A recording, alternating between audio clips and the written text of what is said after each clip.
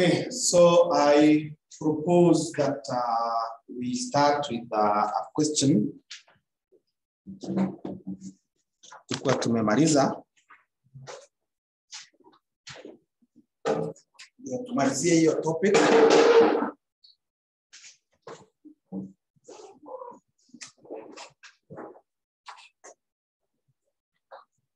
This can be a good room.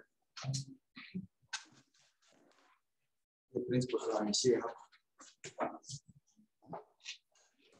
Naona nyote karibu na mimi. Waone tunatoka na happy.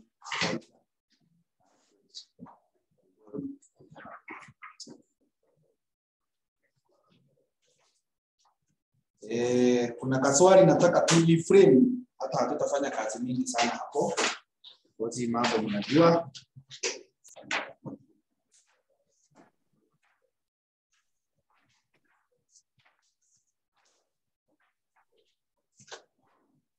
Yes, this question of May 2014.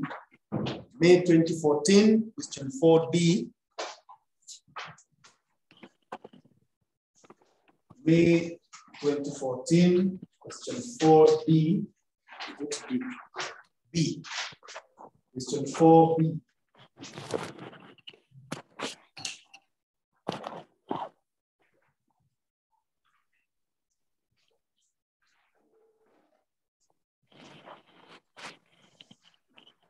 So I want you to start by drawing Monte Carlos. I believe that we all know how to do the Monte Carlos.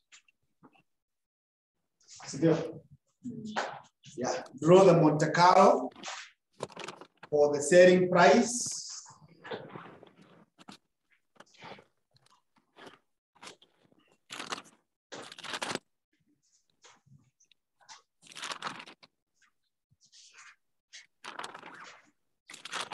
Monte Carlo for the selling price.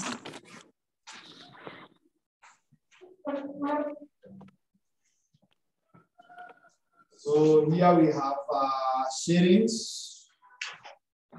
Then we have probability. We have cumulative probability, and then we have the range. We have the range.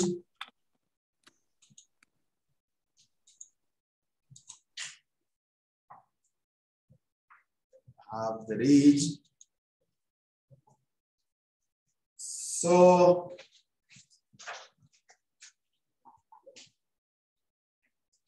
we have 40, we have 55, we have 60,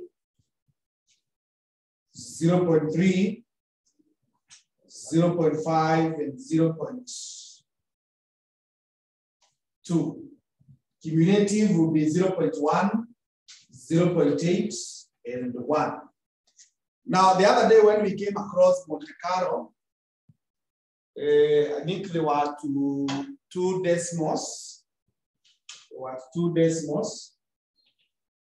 But this one, you can see it is 1 decimal. So I want us to do the 1 decimal. So in the range, this will be 0 to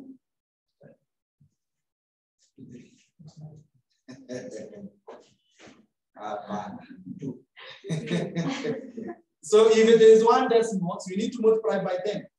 So when you multiply by 10, this one will be 3. Then 3 less 1, 2. Yes. But that ukifanya na mia is still okay. But you can see the examiner has provided 1 digit for random numbers. So that means he expects you to use 1 digit. Then the next one will be 3 to what? To 7, 3 to 7. And the next one will be 8 to what? To 9. Yeah. So do that for the others too. Do that quickly for the others too.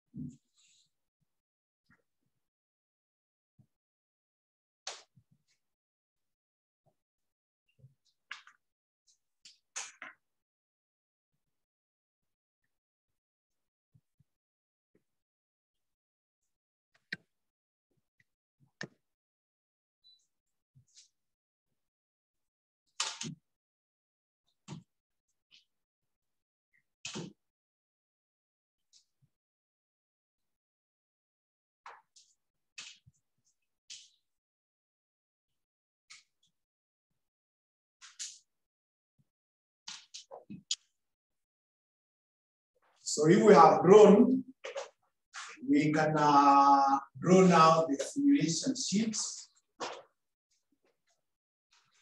Simulation sheets. So in the simulation sheets,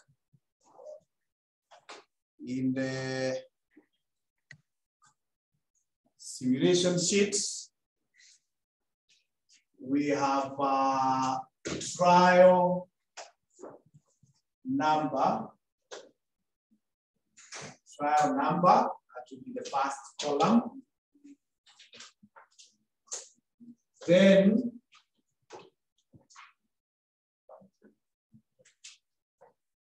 we have selling price. Selling price. Remember, simulation is not a topic, it's a method of solving many problems. Remember, someone asked me, so simulation is elemental. Simulation is a method, it's a formula that you have to make in many areas, including QFM. So we have the random number and shillings. We can call the shillings A.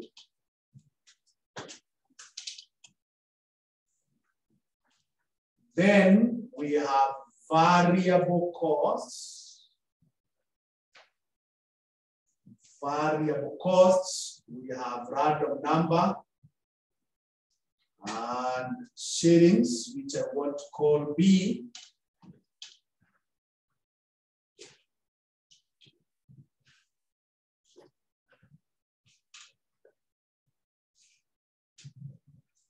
Then we have sales volume. We have random number, and then units, which I want to call C.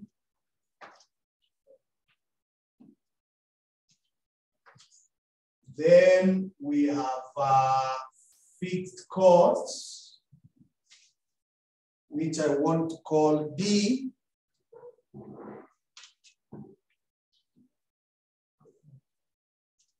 And then we will have total profits.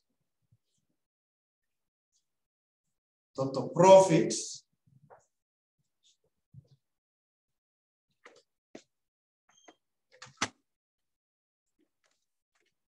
And total profit will be given as A minus B multiplied by the units, then you minus the fixed costs. Then you minus the fixed costs. So that is how the profits will be arrived at.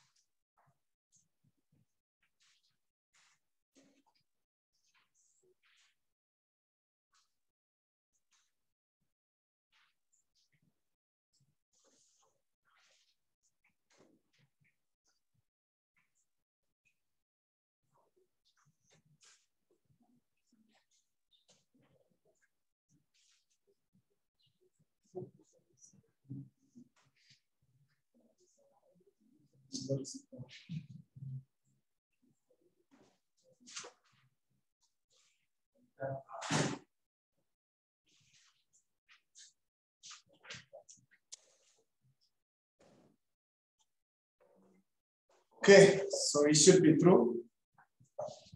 Those who are not yet, be fast. Fast.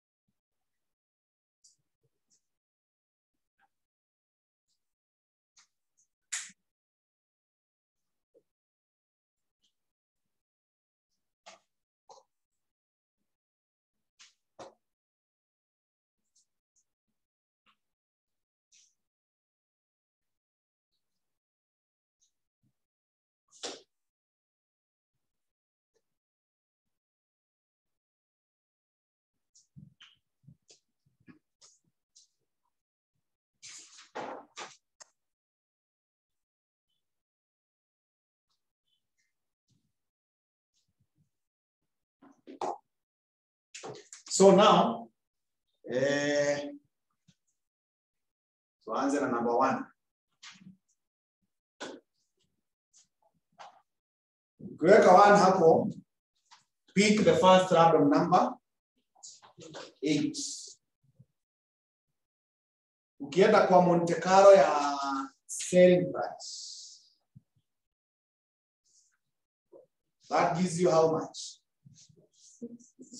60. 60, yes. Then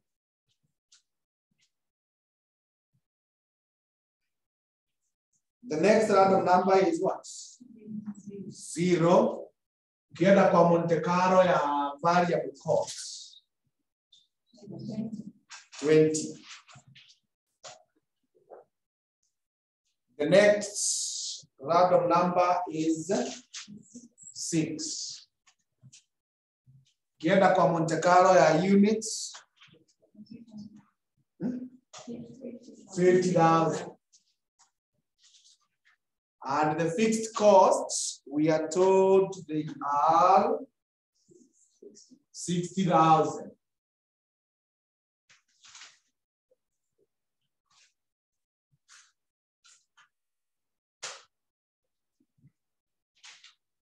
And remember this formula ni tulikuwa tunatumia siku hii.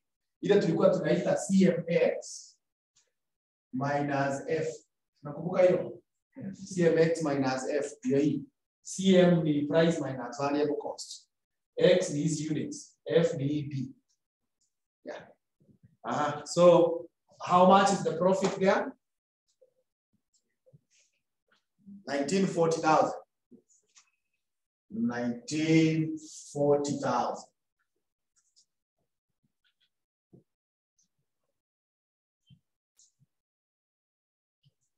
Tuende number 2. Give me the Monte Carlo. 0. 0 gives us a selling price of 40. The next random number, 4. That gives us a variable cost of 35. Yes. 35. Then random number 3. How many units? 35,000. Fixed cost is 60,000.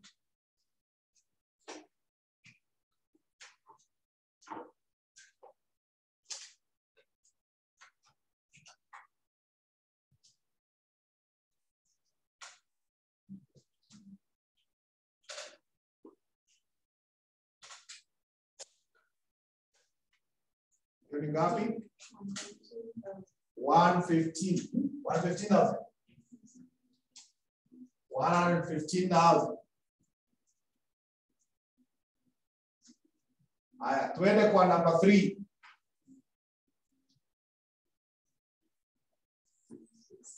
6. That gives us what? 55. The next random number, 3. 3 gives us the variable cost of 35 shillings. The next random number, 2, gives us how many units? 35,000 again. And the fixed cost is 60,000. And the fixed cost is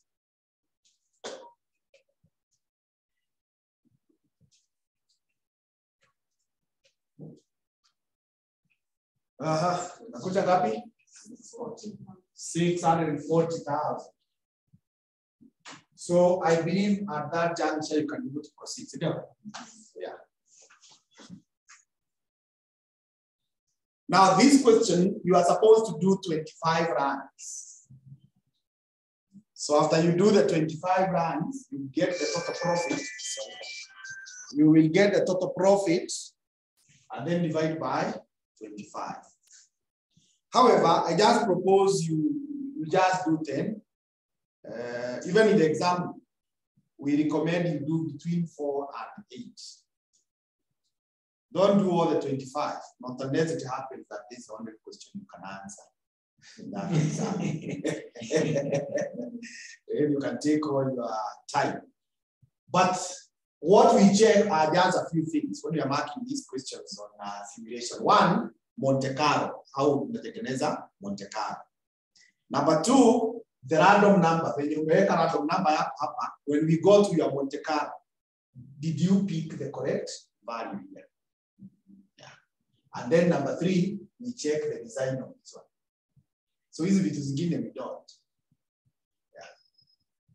Because being random numbers, you can even pick from wherever. You can pick from wherever. And again, this one, when they are given to one decimal, you could also have used 2 decimals. And if you use 2 decimals, some of the values here will be different, and all of them will be okay. Picking random numbers, see that's much you can start from the center or commission, whatever you want. Na hata ukiweka si lazima ufuate in a row like we are doing. Unaweza kwanza chukua zote ufuatilie uweke column moja zijae. Then ukuje kwa hii column nyingine. So whichever way you prefer. So our issue is umeweka nini hapa? Tukienda huko kwa Monte Carlo, have you picked correctly? That's all.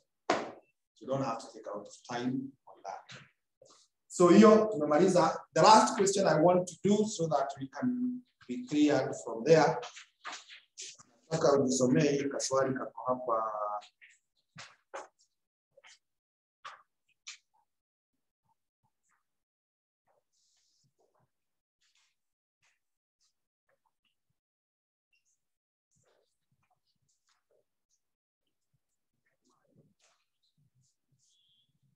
This question of December 2013, question 2.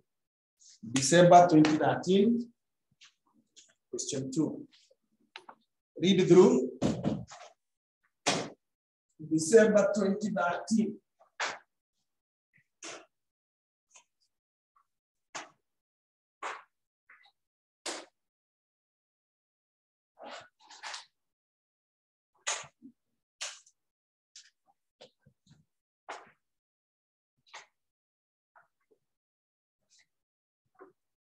Read through that question.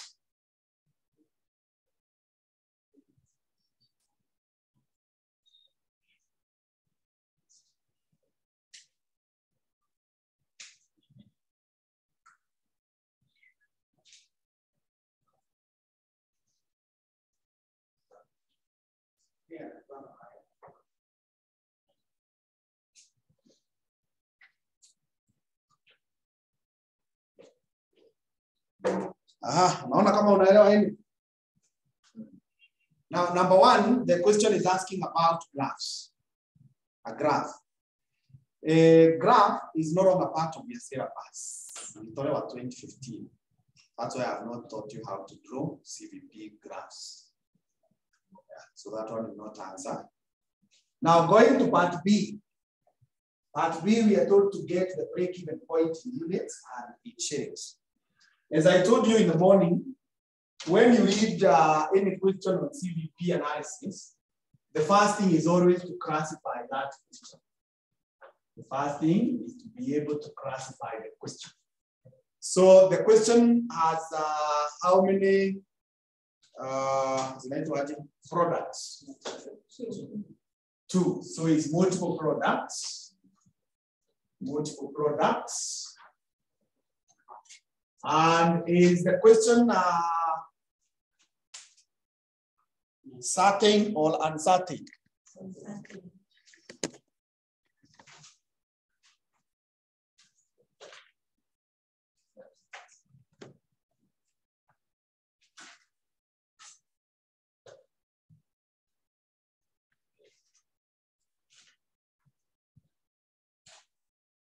So the question is certain, eh?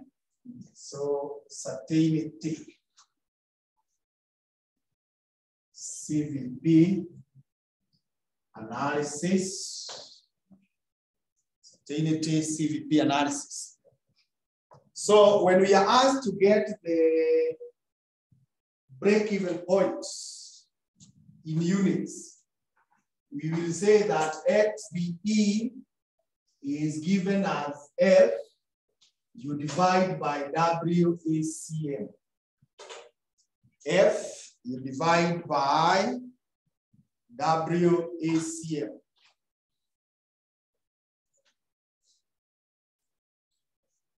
So WACM will be the weight of A, contribution margin of A, plus the weight of B, contribution margin of B. The weight of A, contribution margin.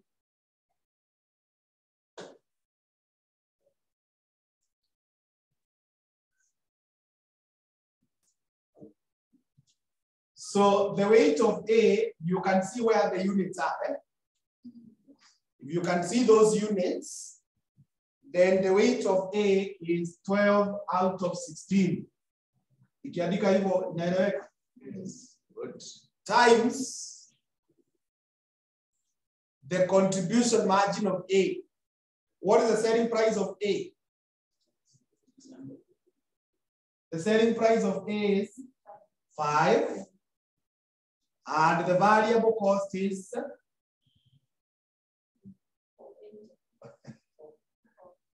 the variable cost is 4. Plus, this one will be 4 out of 16 multiplied by B. The contribution margin yake ni 10. And sorry, that is the selling price. And the variable cost is 3. So what is the weighted average contribution margin?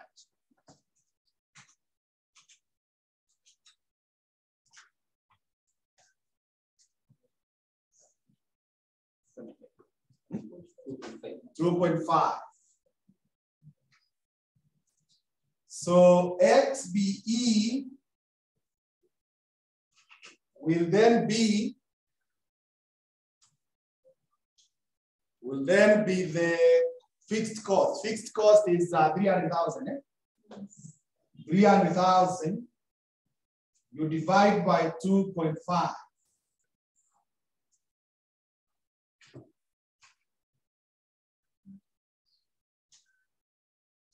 How many?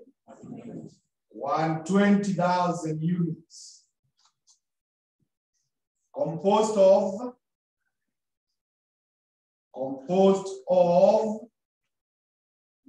A. If you are told to break down this one, you still use these ratios, these weights. So that's 12 out of 16 times 120. 12 out of 16 times 120.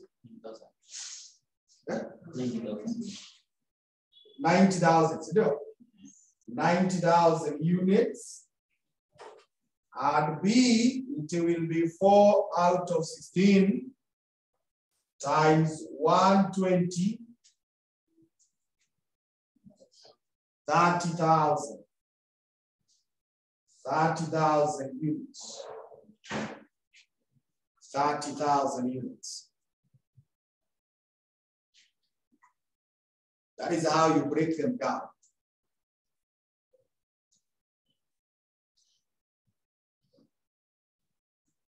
Okay. Then when in shillings, when you are told to work it out in shillings, you then proceed and tell us RBE is F, you divide by W is CMR. W is CMR. And in this case, you should also remember that contribution margin ratio is given as contribution margin, you divide by the price. Contribution margin, you divide by the price. So contribution margin ratio for A. Contribution margin ratio for A will be, tulikuwa na contribution margin of 1, you divide by 5. 1, you divide by 5, that is 0.2. And then contribution margin ratio of B. Contribution margin ratio of B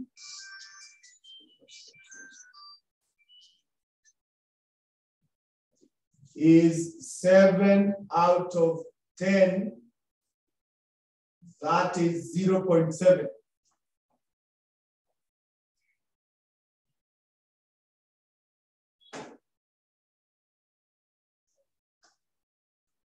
So WACMR is weight of A, contribution margin ratio of A, plus weight of B, contribution margin ratio of B.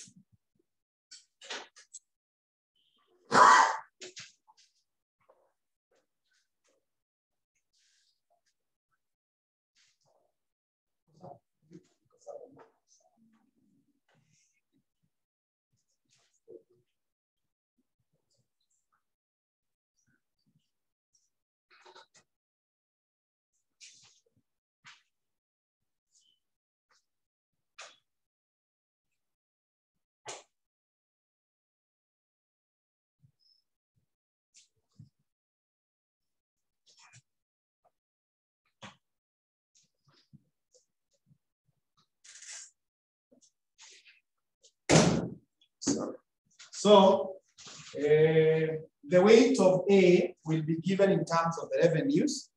You can see A had sales of 600.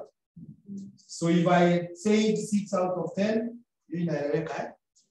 6 out of 10 times 0.2 plus B equal to 4 out of 10, 400,000 out of 1 million times 0.7.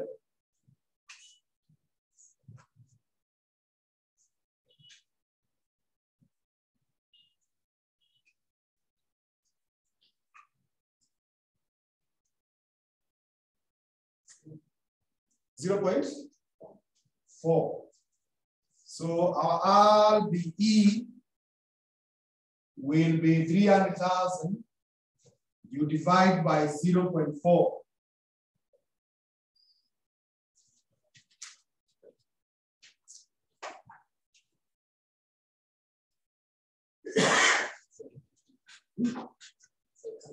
$750,000.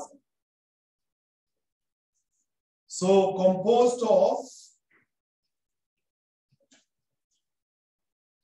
A, it is 6 out of 10 times 750,000, and B, it is 4 out of 10, 4 out of 10 times 750,000. So that is how you can break it.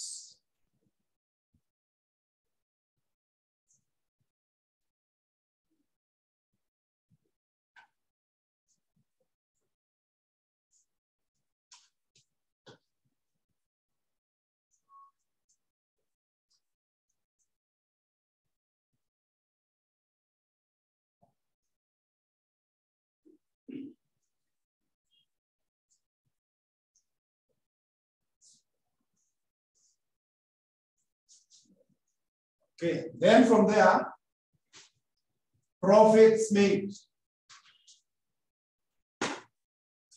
5M, we know it is given as WACM, X minus F.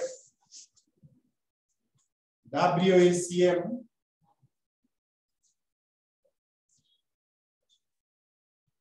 that is how we get the profits made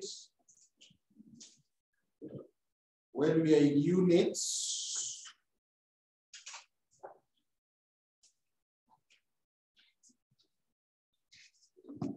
So in the current mix, WACM, we had computed to kapata 2.5. That's all. WACM was 2.5. So the profit made would then be 2.5 times the 160,000 units. Is it 160 or 120? The total unit is 160. Yeah. Total unit is 160. You less the fixed cost of 300,000.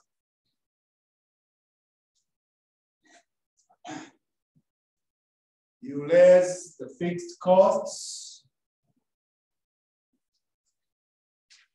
of 300,000.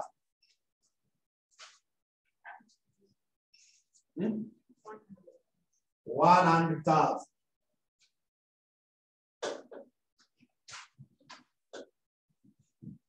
Now, in the proposed mix,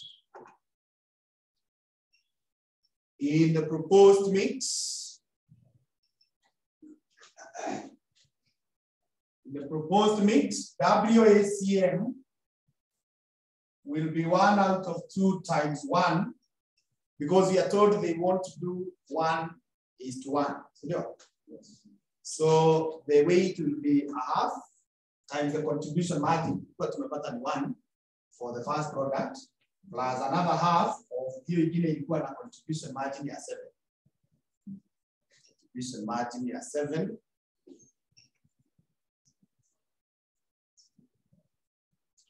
It's 4. Is it?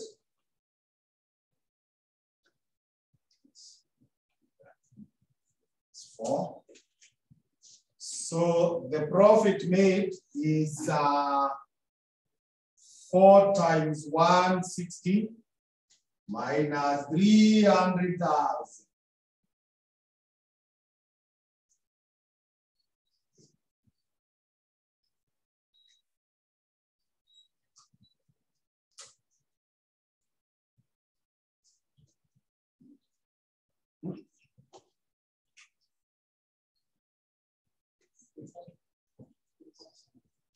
$340.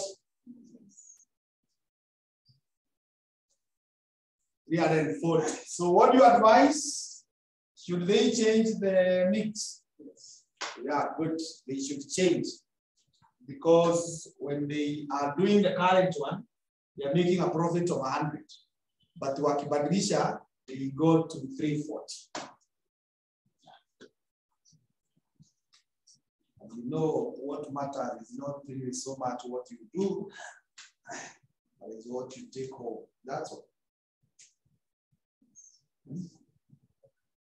Not really so much what you do. Obviously, within the acceptable limits.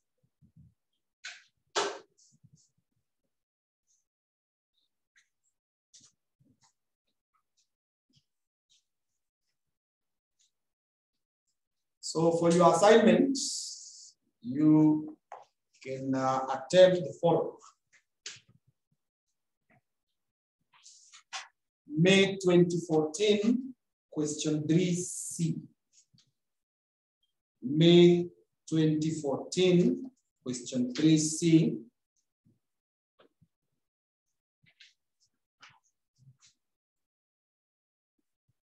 May 2015, question 3B.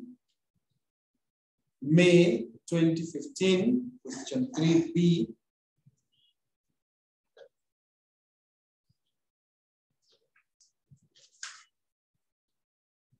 And September 2015. September 2015, question 5B. September 2015, question 5B. So do those questions. As I keep on telling you, they are not compulsory, but they are necessary. They are not compulsory.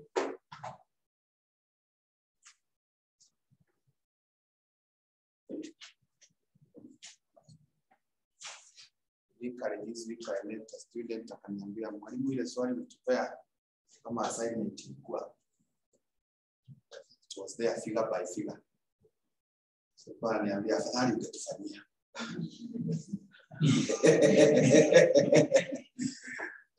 Naambia mimi nilikufanyia swali linafanana. Actually those questions were very identical. The figures tu walikuwa badilisha. Nikufanyia hii nakwambia enda ufanye. Sasa kama umefanya na uletee niangalie. Maybe things will be different. But most likely sasa ukua kwa example ulikuwa tu unakumbuka Kimani akisema God do this. But hakuna kitu kingine una. So these things are necessary. So make an effort and attempt. Sasa kipia kwa maneno mengine sasa. Si vipi tumemalizana? we get to a new topic called non-routine decisions. Non-routine decisions.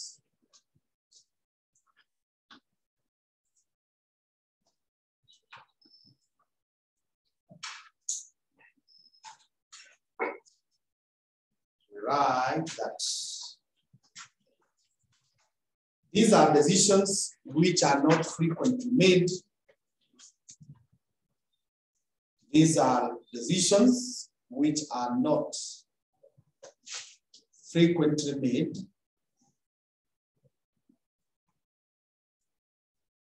but they have a big impact on the company.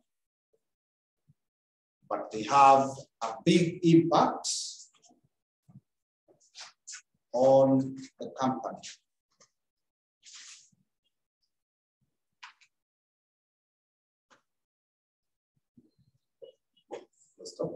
The most common are, one, product mix. Number two, special pricing. Number three, make or buy. Number four, drop or retain. And number five is replacement analysis. Replacement analysis. Those are the most common decisions. This one is more in FM, so I will not go through it. I believe it's still in the syllabus. And the yearly test also in AME. That's the last time we was more than 15 years. So this is more in the field, but it's a managerial decision. Okay, then down there, you write that when making decisions,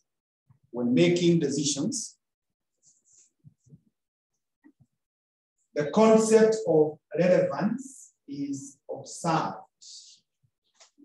The concept of relevance is observed. Relevance is the ability. Relevance is the ability to influence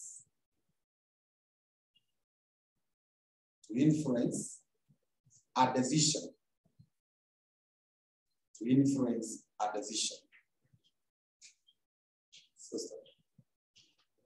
Costs which influence a decision. Costs which influence a decision are known as relevant costs. Are known as relevant costs.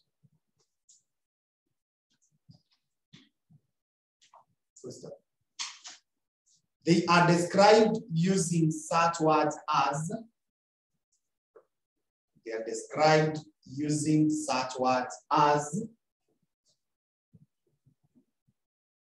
variable, direct, marginal, specific, incremental,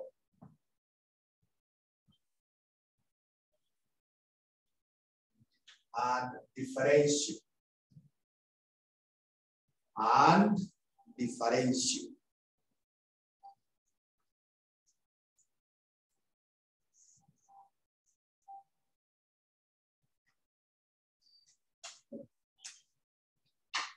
Another point is costs which do not have the ability. Costs which do not have the ability to influence the decision, do not have the ability to influence a decision, are known as irrelevant. Are known as irrelevant. Are known as irrelevant, first of all. They are described using such words as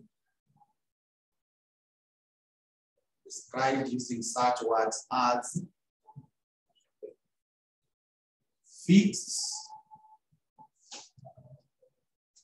indirect,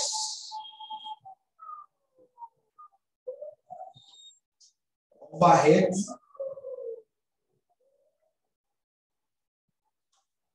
apportioned,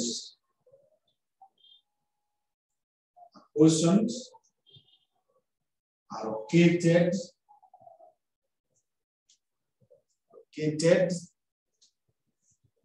general, common, similar, and sunk, historical, past. Sunk, historical, past.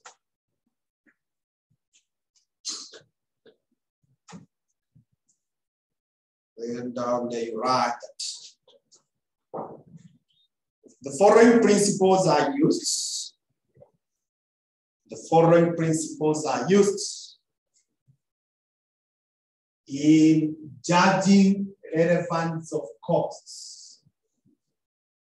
In judging relevance of costs.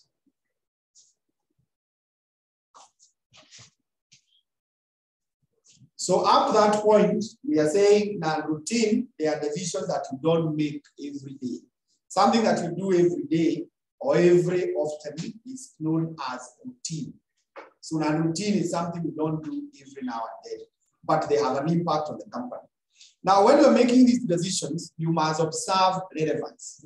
Relevance is the ability to be influenced by a decision or the ability to influence a decision. And what that means is if something is relevant, if you fail to recognize it, then your decision will not be implemented successfully. So for example, as you go home now, if you're using a matatu, and by the time you leave this room, you fail to recognize whether you have fare or you don't have. And then it happens that hauna fare. Then your plan of going home may not be successful until when Makanga comes to your case. Because akikuja sasa kuitisha fare na huna, maybe they will tell you to write. So those items that influence the decisions, we call them relevant. Those which do not, we call them irrelevant. Now in this course, you will not get in the question that tells you the following are relevant costs. The following are irrelevant. You will see those very many names that I've given you.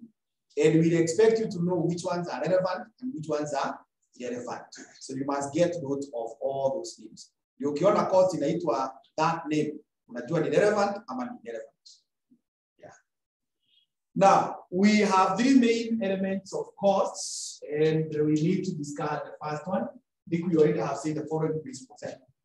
So let's start with the direct materials cost. Direct materials cost.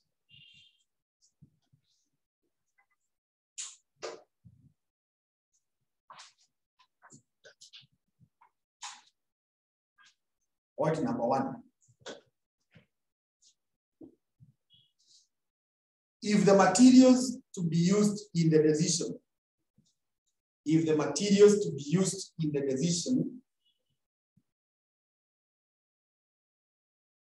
are not in the store,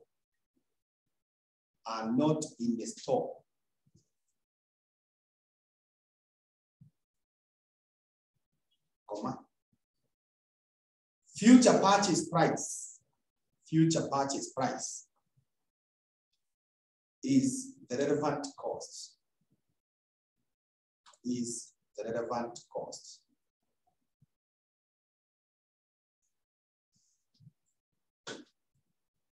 Point number 2.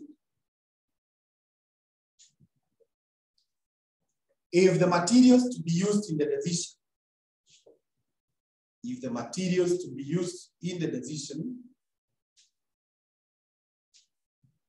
are currently present,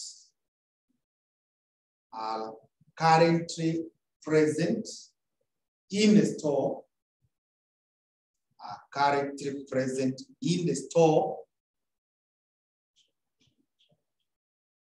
semicolon, Roman number 1.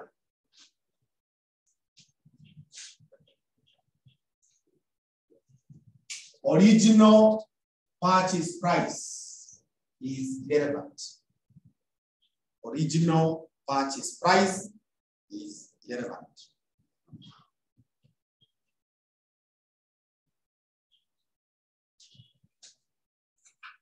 Roman 2.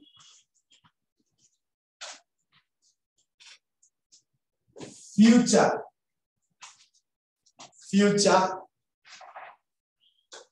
purchase costs. Future purchase cost is the relevant cost. If they will have to be replaced. Is the relevant cost if they will have to be replaced.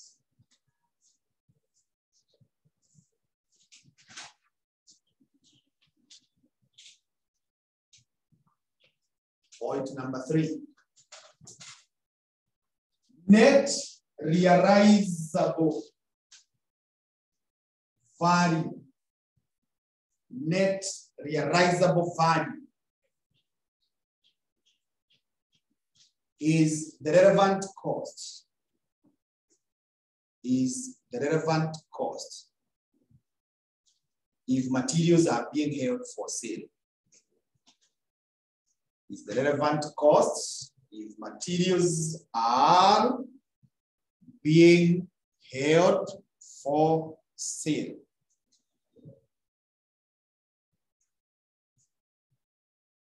Roman 4. Disposal costs. Disposal costs is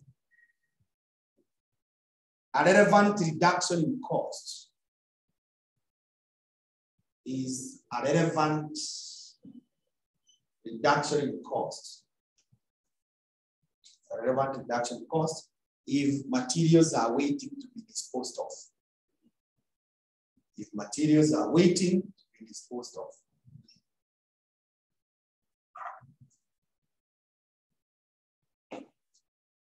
Are waiting to be disposed of. Now, when we talk about something relevant, we are simply saying, when you start thinking of that decision, which cost should quickly hit your mind? Which cost should you think about? So, number 1, tunasema, if the material utatumia in that decision, you don't have it, then what should hit your mind is the purchase cost. Kama sahi venye tumekaa hapa, sioni mtu akona chupa ya soda. So if for some reasons you feel like you want to take a soda, what should quickly come to your mind is the purchase cost of that soda. Then, if you already have the material, if you have the item, like now when we are doing the questions here, I expect you to use your calculator. But see, lazima unaweza amua kutotumia calculator yako wewe ugoje upewe figures. Ndio? So in deciding whether utatumia calculator yako or not, do you quickly remember how much you have paid for the calc? No. Because you already have it and the original purchase price is irrelevant. And the reason is whether utumie or usitumie, the money will never come back to you. If you are holding that calculator, sahi, na kuna mtu umekubaliana naye after class at 5, anakuja kununua 500. And the fellow has just sent a confirmation SMS that is still coming. Then I'm here borrowing your calc and telling you nitarudisha on Monday. What now should hit your mind quickly in deciding whether utanipea hiyo calculator ama hautanipea ni hiyo 500. Because ukinipatia you will lose the 500. Ama tuseme you operate a shop, mtu amekutembelea hapo kwa duka, una decide whether utampea mkate na soda. So don't remember the cost of that. Remember how much you will get if you sold the soda and mkate. Another thing is, if you are holding that calculator, maybe at 6 kuna exam, kuna mahali unaenda kutumia, and here I am borrowing that card to return on money. If you want to give me the card and the exam is there at 6, then you must look for another card. So the cost of getting another calculator is what should hit your mind. It's called the replacement cost. And finally, if you are holding, tuseme ni kama kwa manyumba zetu where we live, we normally have these garbages and we have these fellows who come for the garbage collectors. So this guy, mshakubaliana. Hapa kwani mnamlipa pesa ngapi? Kuja 200. Mshakubaliana he's coming at 5 kuchukua hizo garbages.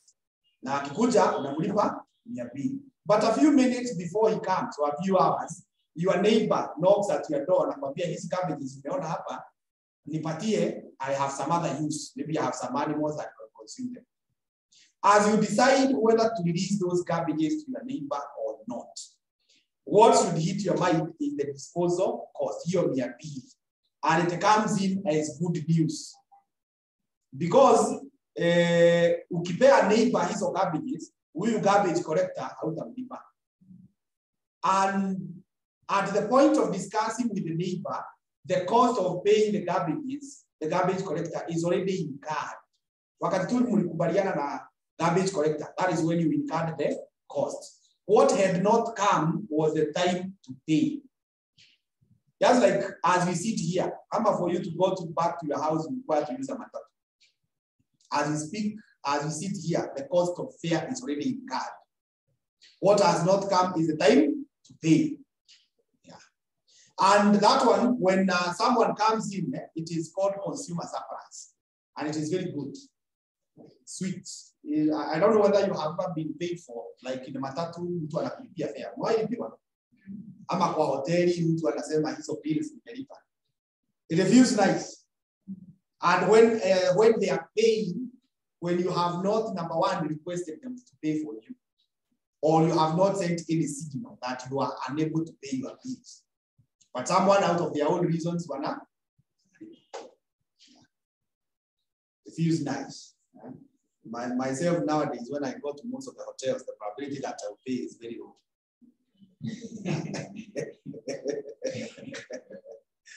I've taught in this city for the last almost 14, 16 years.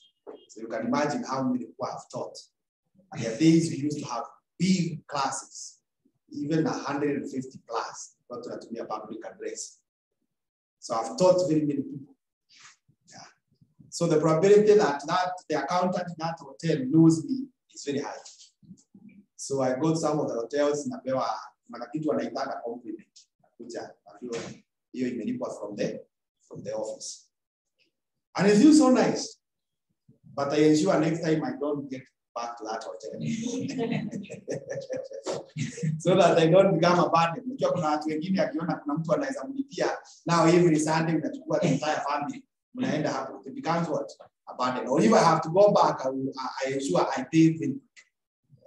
Yeah. So that's called consumer surplus. Number 2, or the next item is direct materials. Not direct materials, direct labor.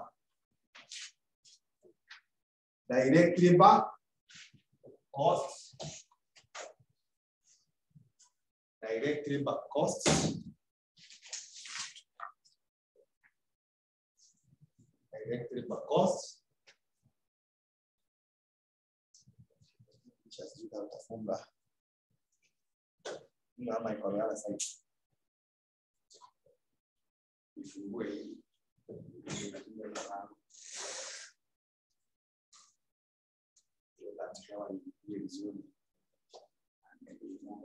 so direct labor cost, point number 1. if there is idle capacity,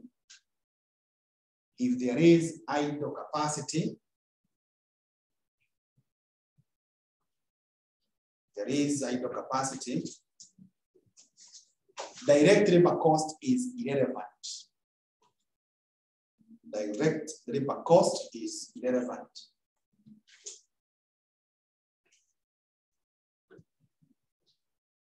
Number 2, if there is no idle capacity,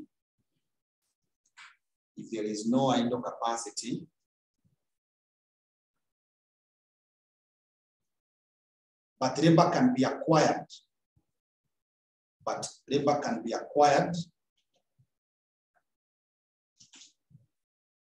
on a temporary basis. Labor can be acquired on a temporary basis. The hiring charge is the relevant cost. The hiring charge is the relevant cost.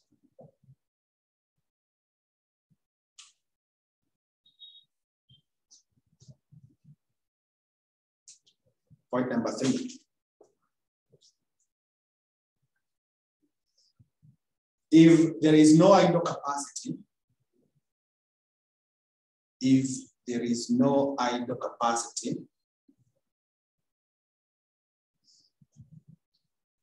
and labor cannot be hired,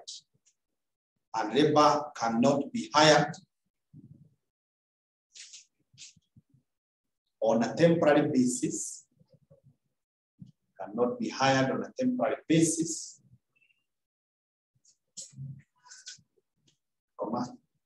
the relevant cost is the normal labor cost. The relevant cost is the normal labor cost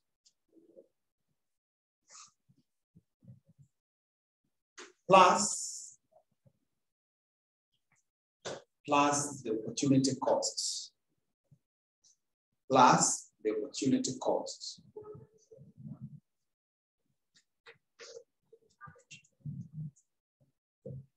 Now, if you look at this room, I think we have 1, 2, 3, 4, 5, around 14 seats. So our capacity is 14. And the number of students who are here, those are 7. So the actual, they are 7. So that means this room has a idle capacity of what? 7. There are 7 chairs that are not occupied.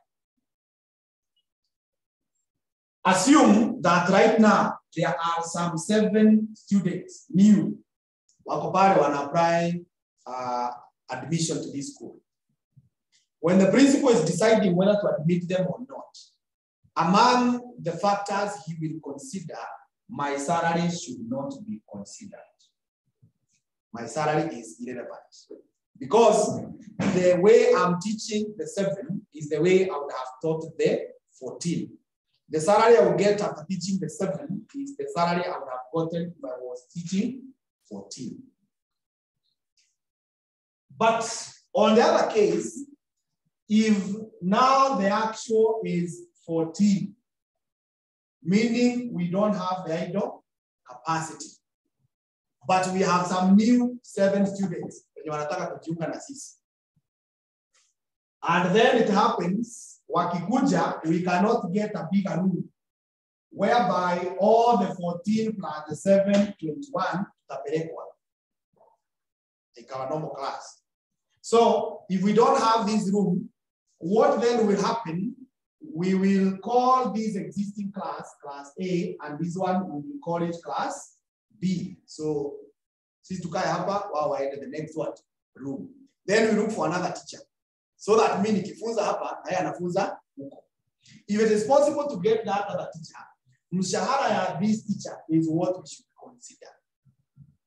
Such that if the fee that is going to be brought by the new students will be enough to cater for the salary of the new teacher, then we go ahead and admit them. But if they are paying something that will not be enough to pay the new teacher, then you don't admit. Case number 3 is you don't have idle capacity again, you don't have a bigger room, and you still have to admit these students. So you create 2 classes. And when you go looking for a new teacher, you don't get. So what happens? The current teacher who is teaching in this class, like you people, I teach you 2 days in a week. So I will now be told to be teaching you 1 day here and 1 day here. Then at the end of every topic, let's say I normally solve 4 questions, like what you have done in the CBP. So with the new arrangement, I will now only solve what? 2 and 2. Na zingine hata sitamaliza kama venye tulifanya hiyo ya aspiration. Unafanya kidogo unawaambia waende wajibu.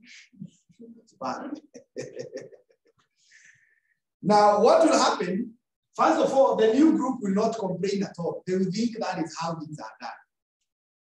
Just like you people when you came here, na ukapata MA 2 lessons, LM 2 lessons, AFM 2 lessons. Have you ever wondered why they are in? It has never clicked your mind. And even they did, ulijiambia kama wameona ni hivyo, na watu wamekuwa mkisoma hivyo na wanapita, basi twende. You are okay. But this group now will complain because they were used to 2 lessons. Now they are being given what? 1 lesson. They were used to 4 questions and now 2 questions. Obviously without a corresponding refund of their fee. They will go and melipa 22,000. Now the 22 then you melipa ya hapa. You know, if they could call you waambie sasa kutoka leo tutakuwa tunafunza 1 lesson, lakini after this upitie kwa account uchukue 11,000 refund yako. See, that can be good. But sasa wamepunguza, but there is no corresponding what? Refund. So what this group will do, wataenda kwa principal, demanding status quo to be maintained. As usual, principal atawaambia, hold on kidogo ni tuko na kashida, tunatafuta mwalimu. By next week atakuwa amerudi. So as good people mnarudi. Mkirudi, 1 week is gone, 2 weeks, nothing done. Then mnarudi. Naambiwa, we are actually at an advanced stage in solving this problem. Next week, mwalimu atakuwa. Then mnaamini mnarudi. Then 2-3 weeks, nothing done. That is the time unafika unasema, after all, destiny is not the only college. Sio ndio kweli? The other colleges which you know, sio? You know them. Na hii inaitwa perfect market structure where there is free flow of information.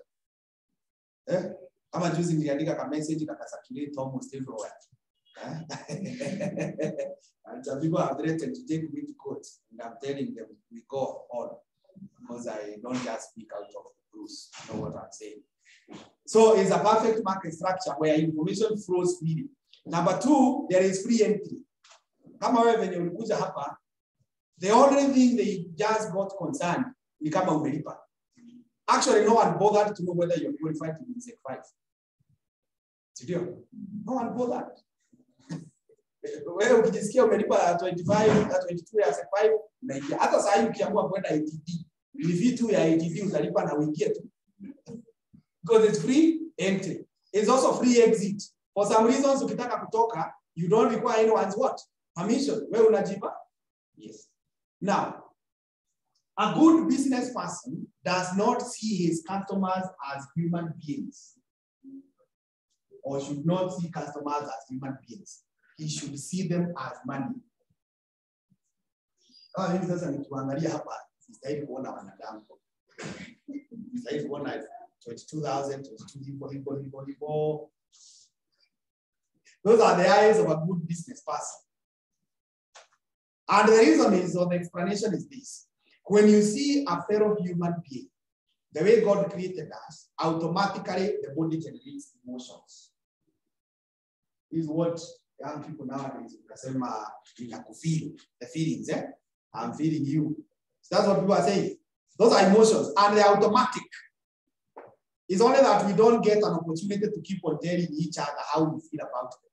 But ukiniona na mimi ni kuone tuangaliane hivyo, our bodies generate emotions. These emotions at the beginning, they are what we call like or dislike. It is either you are liking me or disliking me. Even you have to. Now, when this one is nurtured, it matures to be called what? Love. And this one, ukiendelea sana, it matures to be called what? None of this is good for the business. When you develop a love emotion, you are likely to undercharge. Assume that in this class, and I'm saying assume, that Kimani has a girlfriend in this class. And it happens that I'm the one in charge of the school fees. Do you think that girlfriend will pay school fees? No. Actually, even some people get to know in the corridors of the school. But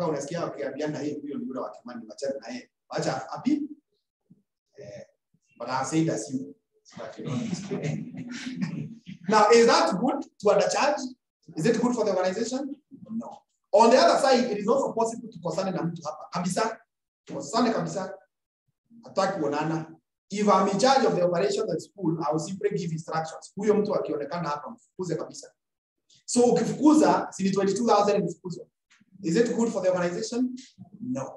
So, what you should do is, or rather, so far, we don't have any statistics of people who looked at money and they developed a hate emotion. Zote tunapenda pesa. That's all. Yes. So when you look at your customers as money, again, the ball rotates and you love them. Not as human beings, but as what? It's money. And you know what we do to people that we love. One, we want to be near them. We feel good when we are near them. We do good things to them. So when you do those things to your customers, you serve them well, then they will be satisfied and they will remain with you. And if what you are offering to them is they get satisfied, they will always recommend.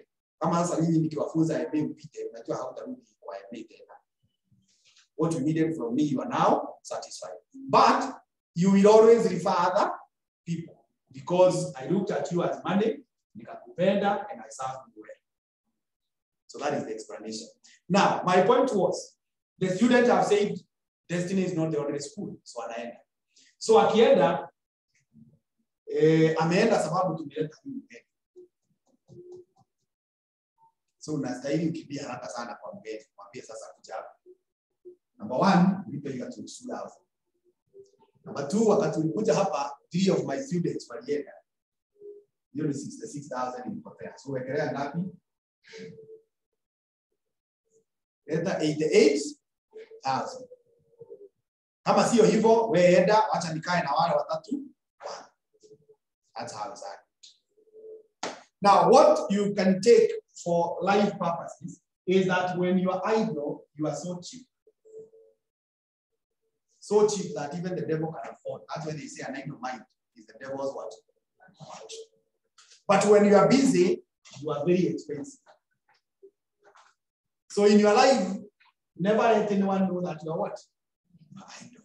As you negotiate for whatever deals, because there are many deals we negotiate for, don't negotiate putting an image that you are idle. You will be given zero value. You will actually be grabbed. So they grab rad that is idle. They don't grab rad that is being used.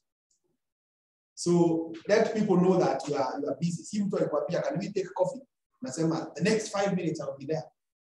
No, that's not right. It's showing that you're what? Yeah. But don't again be so busy. You can also be very busy and miss out on what? Opportunities. Point number 3, overheads. Overheads.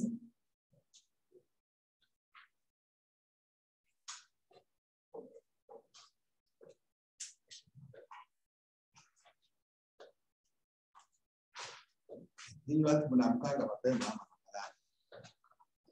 already have 3 people who are serious in struggle. It's easy. When I'm here, I'm able to see everyone. Overheads. And point number 1. Point number 1 is that variable overheads are relevant costs. Variable overheads are relevant costs.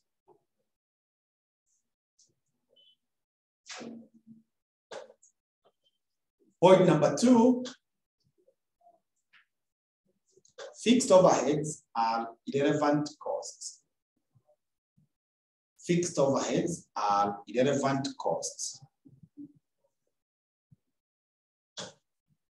But if they change because of the decision, But if they change because of the decision,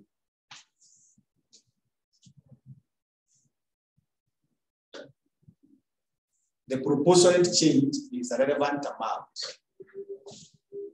The proportionate change is a relevant amount.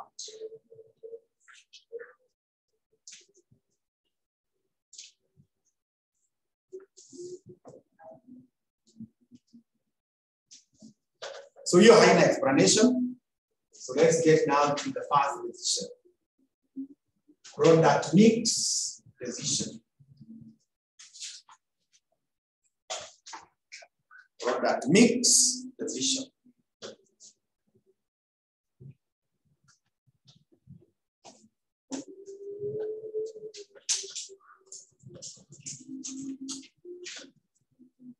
Right, that this is a decision.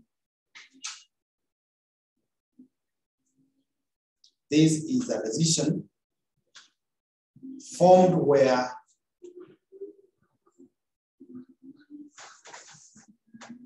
there are key or limiting factors.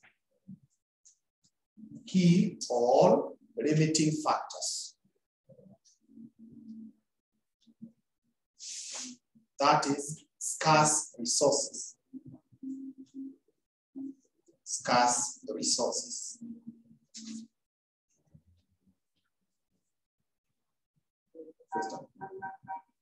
The objective is to obtain or is to determine. The objective is to determine. The objective is to determine optimal production mix. Optimal production mix.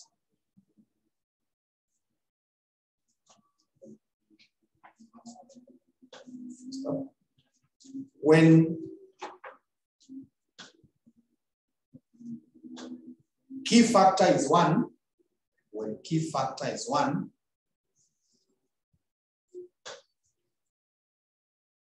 and more than one product can be produced.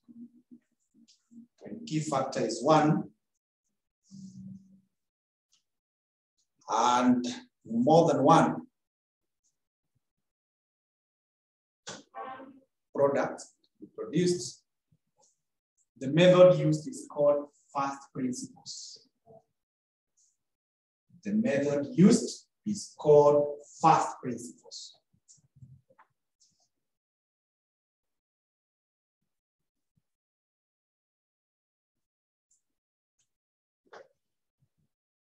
Another point is that when there are several key factors, when there are several key factors,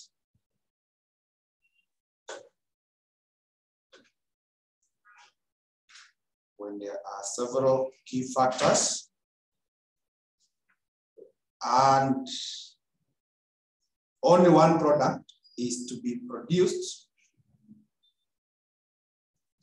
and only one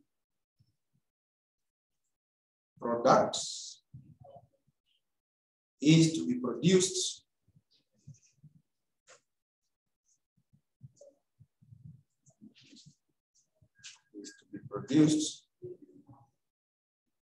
the method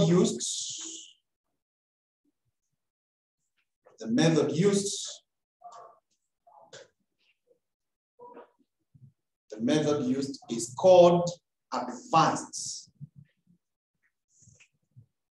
Is called advanced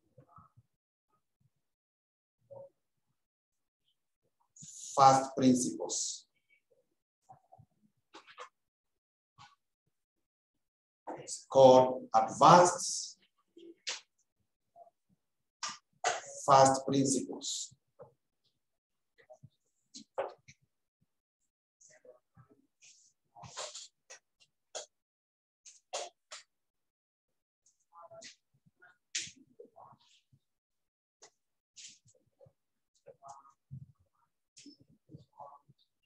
Okay, so now we have the questions. Those who are online have sent.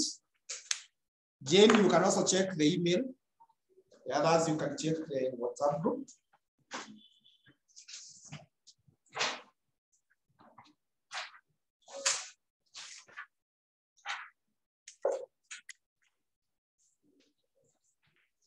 Those who are online, can you confirm receipts of those questions?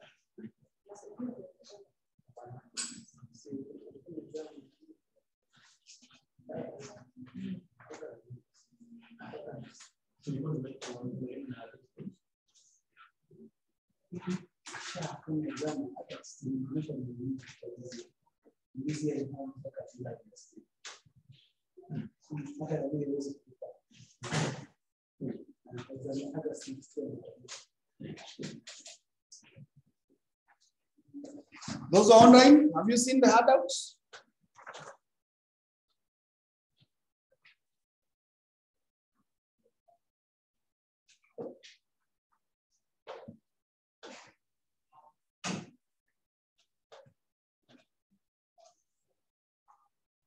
Okay, that's good. That's good.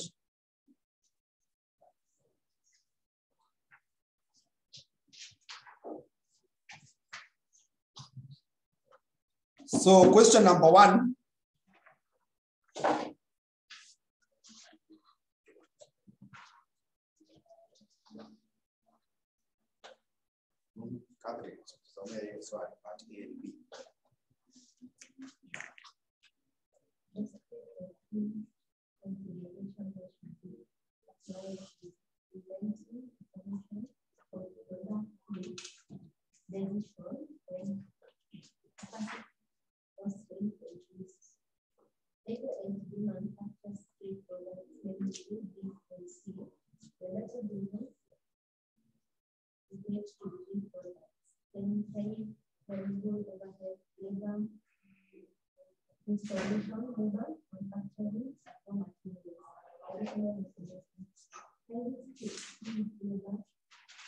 It requires for installation of the three products in customers' premises, a maximum of 25,000 hours for highly skilled labor are currently available at which units per hour during the production phase.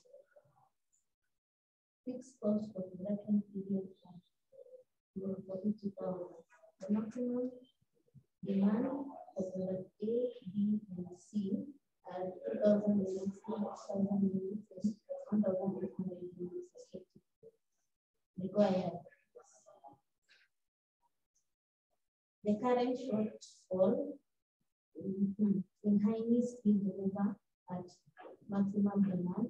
B, the optimal production mix and the resultant profit.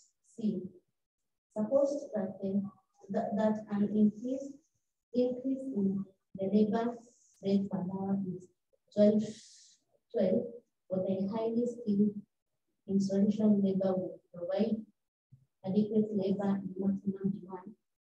Determine if it is worthwhile to increase the labor rates. Thank you, that's good, that's good. So in answering that question, that is the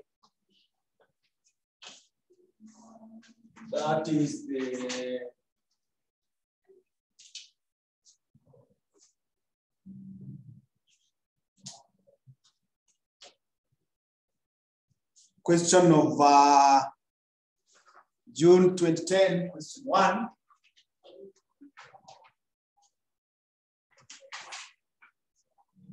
Now, the first thing is to know how many key factors are present.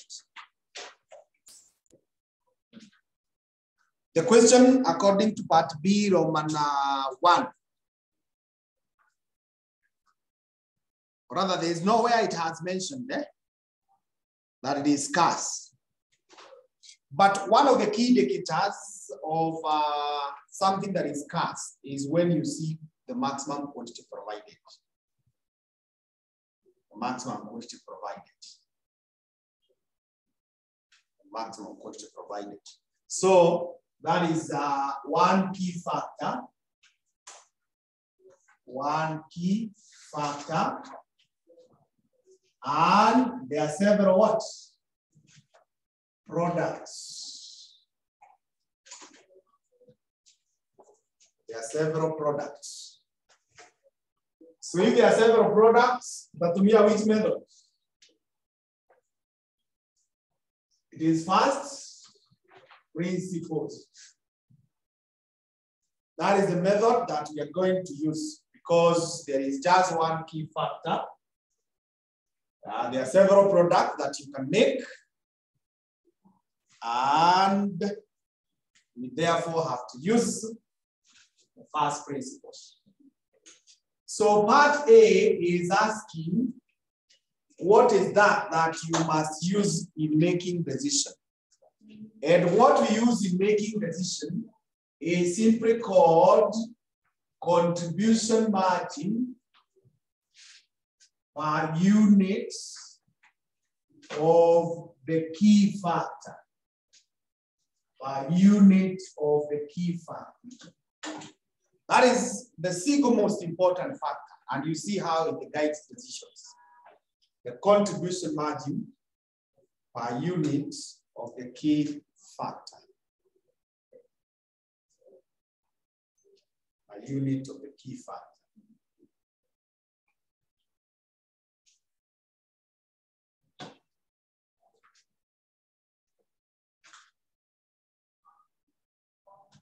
Then when you come to part B,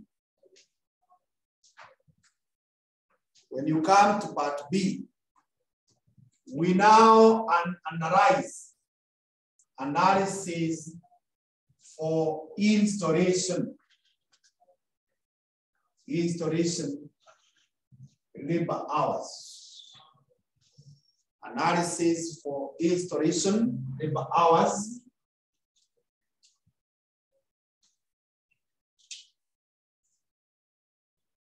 So we will have details here.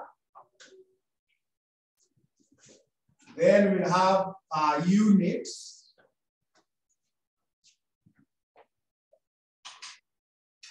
And then we will have total.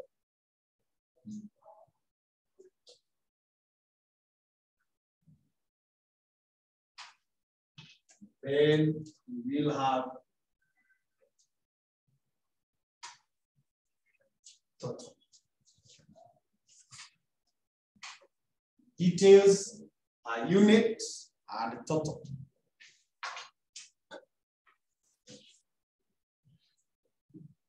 So now, for product A,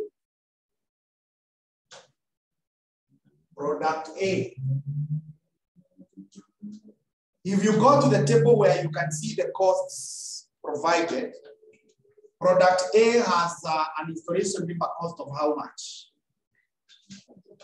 24. And according to the additional information, tumesoma that 1 hour inalipiwa pesa ngapi?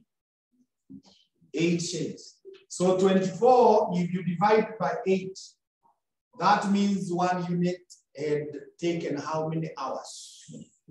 3. 1 unit had taken 3 hours. 1 unit had taken 3 hours. Alafu sasa kuna kitu wanaita maximum demand. Ukiangalia kwa additional information ya maximum demand, product A will require how many units? 2,000. And each one of them tumepata it requires 3 hours. So that man means we must have 6,000 hours with that. That means we must have 6,000 hours. We do the same for product B. Product B, labor cost yote ni ngapi ya installation? That's 2. So that's 2, you divide by 8. That means you must have 4 hours. Na kwa maximum demand, tunahitajika how many units? 3,000. So 3,000 times 4 gives us what? 12,000. You get 12,000. Then product C. Product C, we have a labor cost of how much? Huh? 44. So 44 you divide by 8. 5.5. And when you divide, so the maximum demand for that product in Gapi. So 1,800 times 5.5.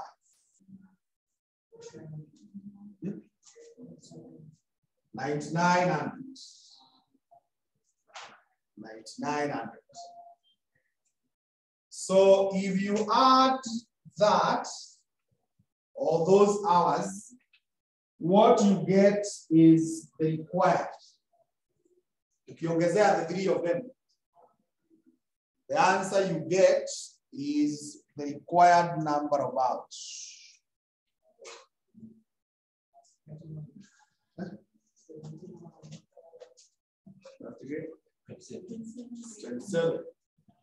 Sorry.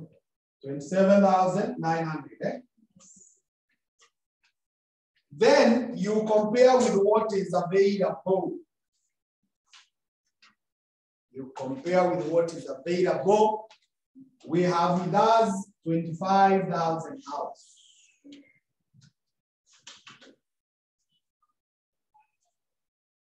25,000 hours. So that means we have a shortage, you know, a shortfall of 2,900.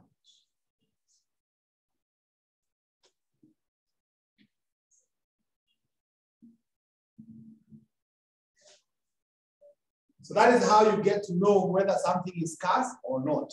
You simply compare the required vis-a-vis the available.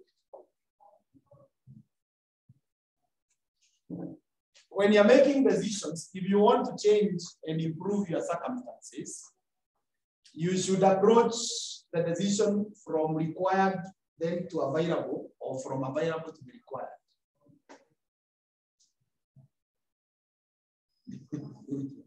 If you want to change your circumstances.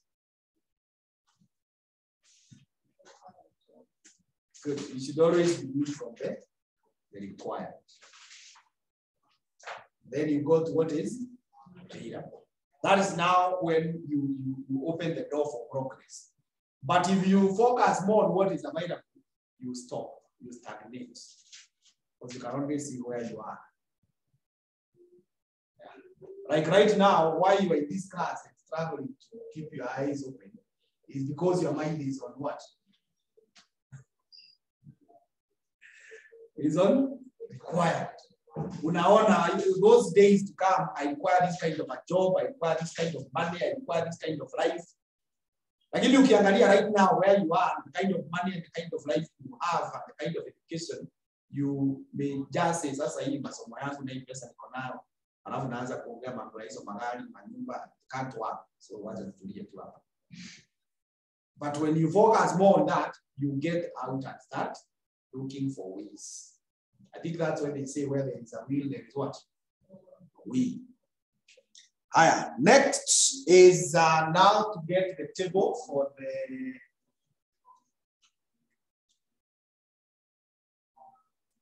optimal production mix.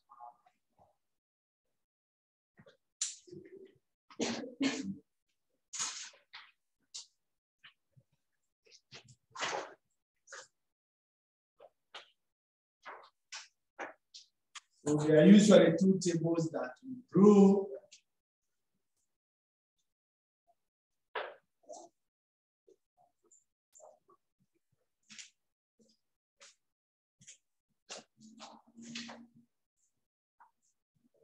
It's called analysis table. Now, this analysis table, it has a column called details, where we begin with contribution margin. Contribution margin. Then we get key factor per unit. Key factor per unit. Then contribution margin.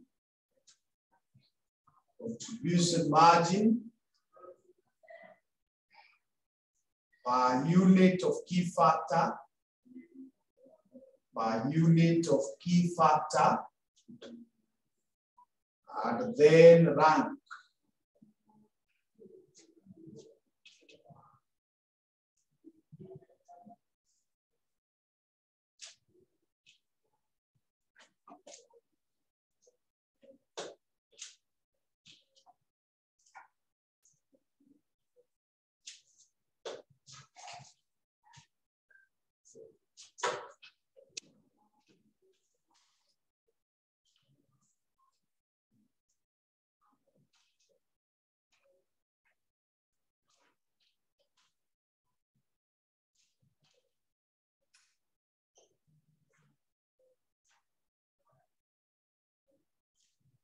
So we have product A, B, and C.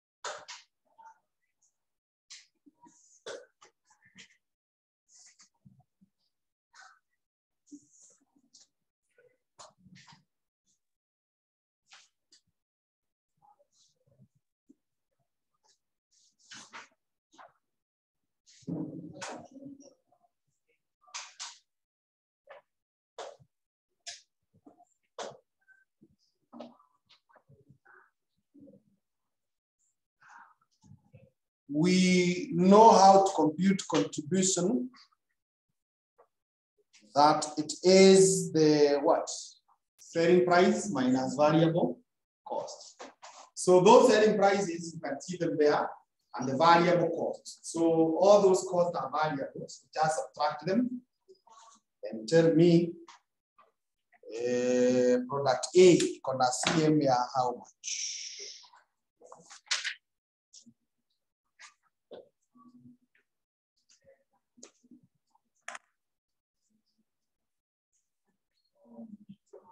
Yeah, 100, yeah?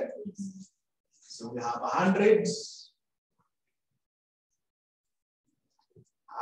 B, you do the same thing.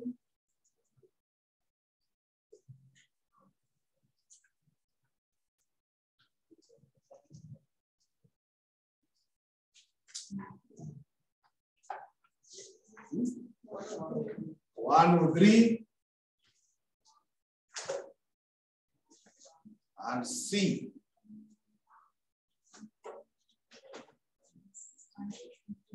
163. 163.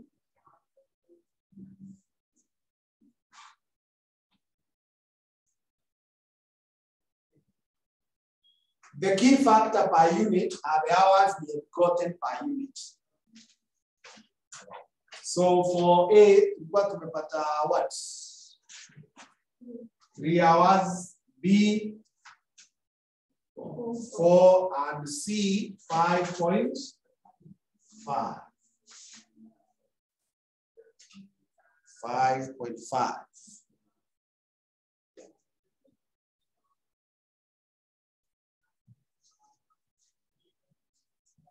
Higher. Contribution margin per key factor, you simply divide. Like now, how about the same 100 divided by 3? That gives us what? At 3.3. Then 103 to divide by 4.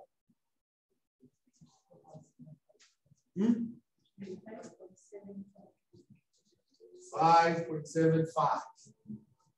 And then 163 to divide by 5.5. 6, 4.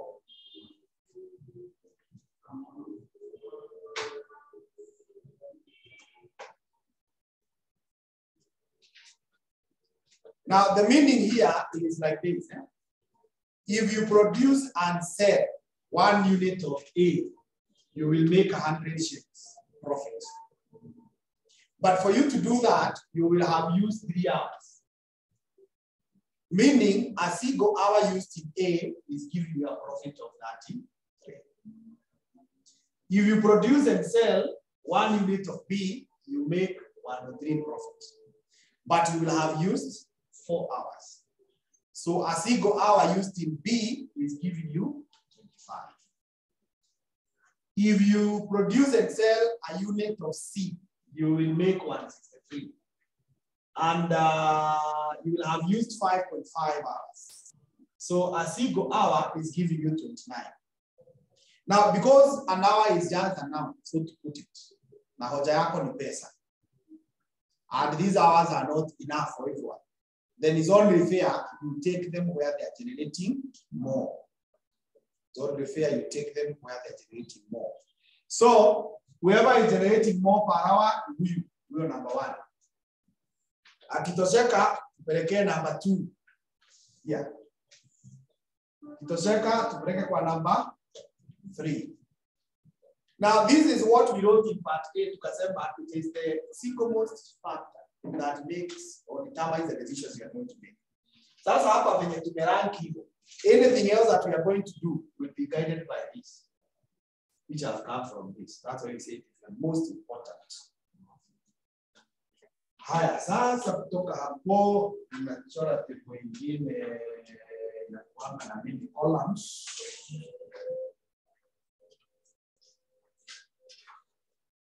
It's called allocation schedule. Allocation schedule. So this allocation schedule, we begin with rank. We begin with rank. Then we go to products. Go to products. Then we go to maximum demand. Maximum demand. Then we have key factor here. Units required and available.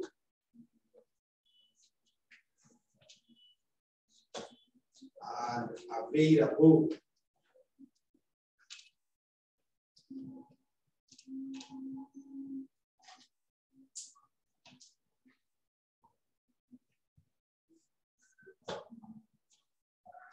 Then we have units made.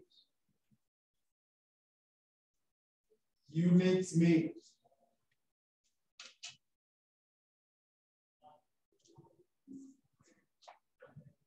For the units made, or after units made, we again come back here to key factor,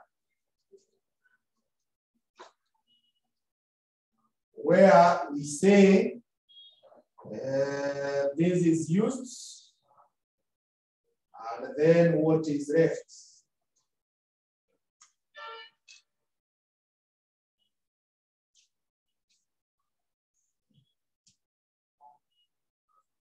So that is the design of the allocation table.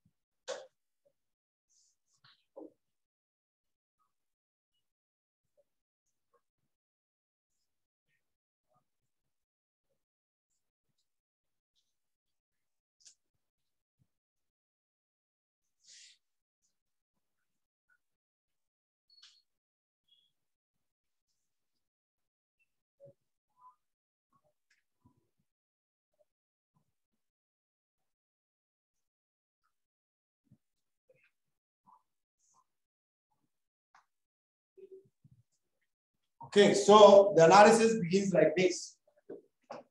We want to produce product which is number 1. At number 1 in nani? A.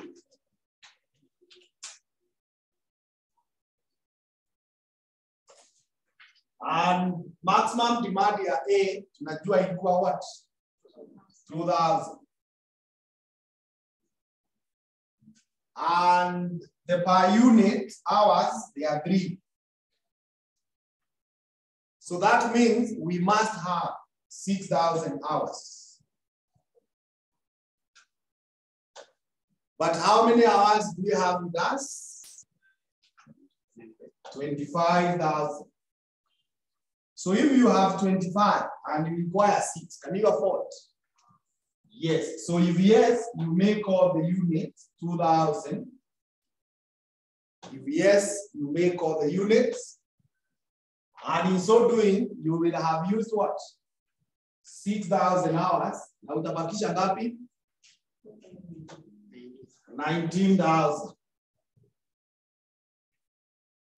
Utabakisha 19,000.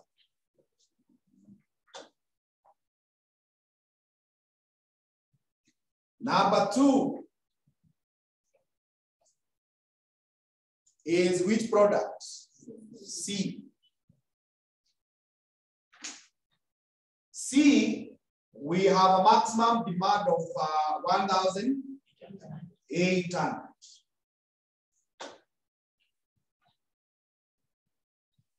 And then the hours are 5.5.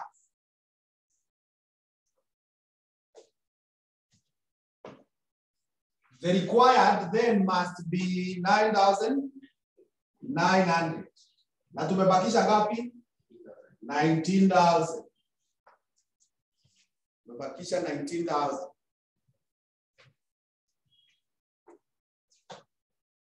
So can we afford? So if yes, you make 1,800 units.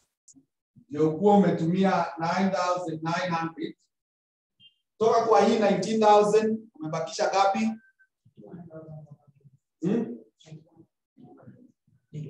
91, eh? Yeah, 9,100.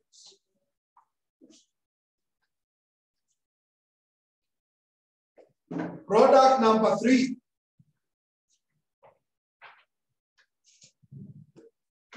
Where it is called B. Na iko na maximum demand ya 3,000. Na per unit we require 4. So that means we must have with us 12,000. So if that is what we must have, na tuko na 9,100. Can we afford? No, we cannot afford free. So if you cannot afford all of them, you go for what you can. So sasa hii 9,400 or rather 9,100, you divide by 4. You have to do how many units you can be able to make. 2275. Ndio tukue tumetumia 9,100 na all the hours that we had, they are fully used.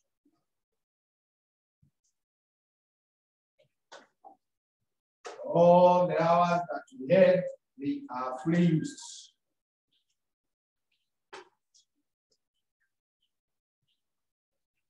So these units which are here, hizi ndio zinaitwa optimal product mix. So ukiacha hivyo imetosha.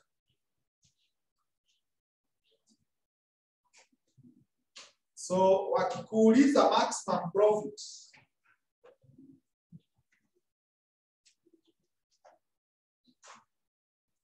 maximum profit,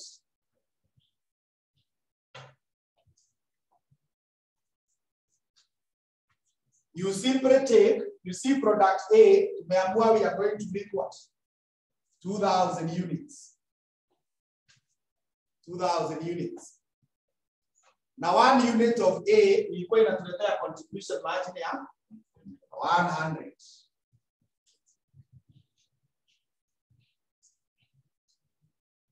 Plus B, tumeamua, tuende kwa C. C, tunatengeneza 1,800. Na each one inatuletea contribution margin ya 163. 163. 163. Haya. Then we go to B. B tumesema tunatengeneza 2275. And each one inatuletea contribution margin of 103. So hiyo ni contribution yote. Then you minus the fixed cost. Fixed cost unaambiwa ni 450,000. 450,000.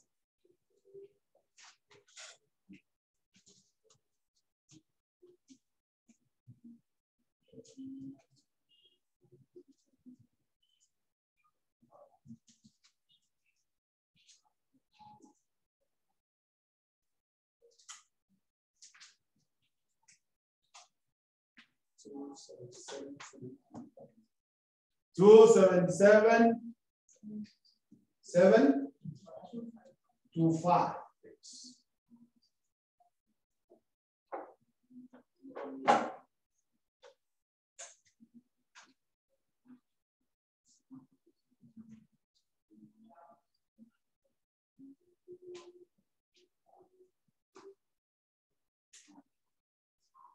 Still have 50 more minutes.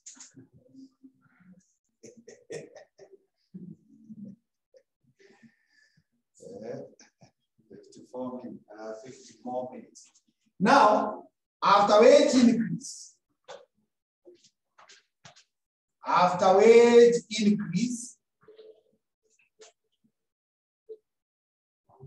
by shillings 4 per hour. Sidio, wages are increasing by, tumeambiwa inatoka 12, or rather inatoka 8 iende 12.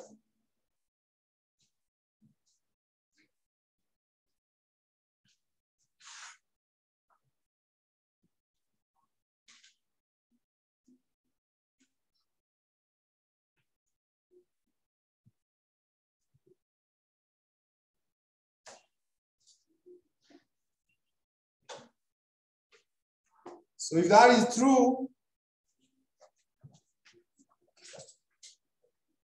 maximum profit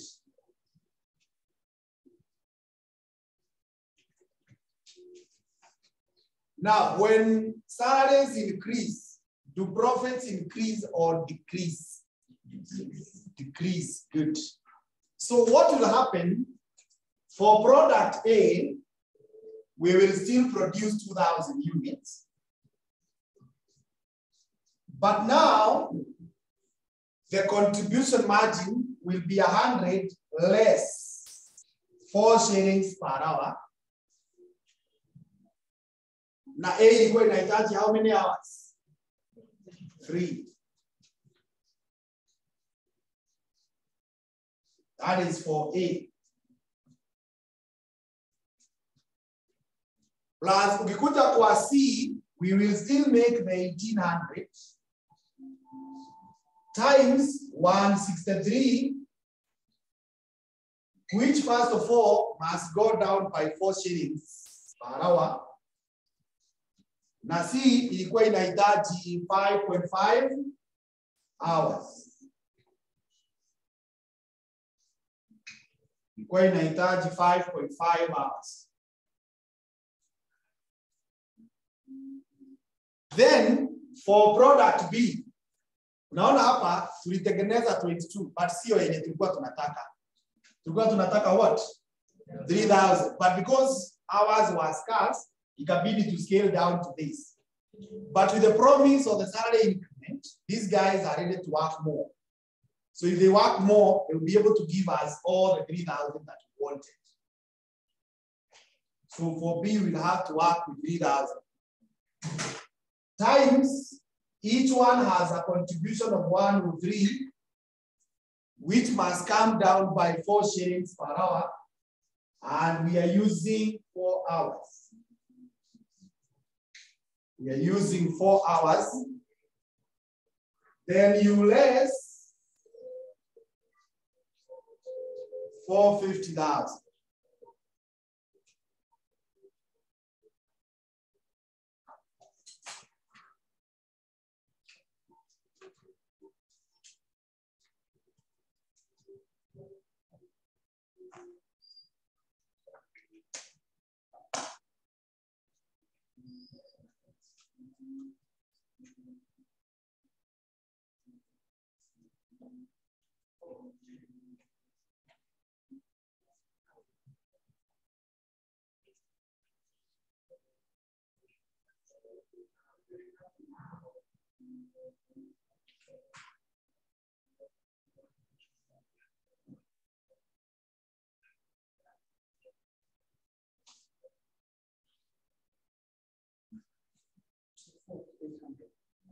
$240,800. Agreed? 240,800.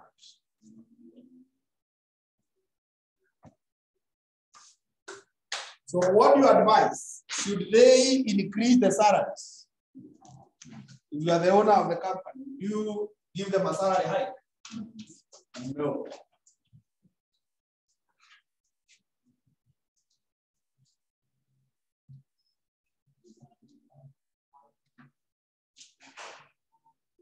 That's why you find the employer being very what? Rigid. Eh? Increasing your salary. Increasing your salary. Because salary increment does not necessarily come with increased productivity. So for example, unaona hiyo masomo tumesoma leo afternoon. Tuseme umeandika 5 pages. Kama nilikuwa nimeambiwa I'll be paid that. You think tungekuwa tumeandika 10 pages? Leo tumeandika more, let's say. Ndio? Ndio usipochunga tunaweza kuwa hata tumeandika kidogo because I'll be excited of the new money. Takuwa napanga how to use it. So the best way is where you work, you think that they don't pay you enough. You develop yourself like what you have done. You come back to school, sharpen your skills so that you can be promoted to the next level. Hiyo level ingine iko hapo juu yako, iko na mshahara kubwa kuliko yako, si ndio? Yes. Lakini as long as utakaa kwa hiyo level, hiyo pesa unalipwa ndio inafaa ya that level. Hiyo unalipwa ndio inafaa for that level. So kama hujatosheka na hiyo, go back to school, look for other ways of sharpening your skills, making that you are more productive, utawekwa the next level. Mshahara kubwa itafanya nini? Hata kama si necessarily the same company, you'll be able to move to another what? Company. Unaona shida si employer.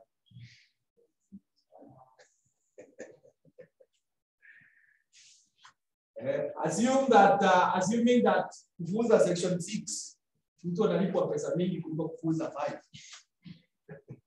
Mimi shida nikilia hapa ni principal aniongezee mshahara. Inawezekana. Nijipange nianze kufuza wapi? Section 6 italipwa tu mshahara ya section 6. But as long as I'm teaching 5, then I should be comfortable in mshahara ya. Yes, that's the way to go. Now, within the remaining 40 minutes, I want to handle question 3. And we shall not read, I will be directing you where necessary. But on your own, you will handle question 2. On your own, you handle question 2. It is very similar to the one that we have handled. Now, this question that I want us to handle, question number 2, sorry, question 3, it has several key factors,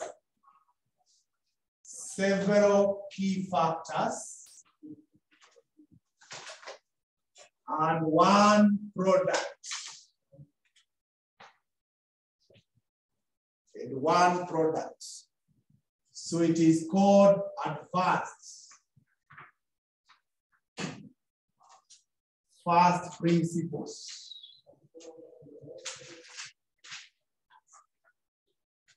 Advanced first principles.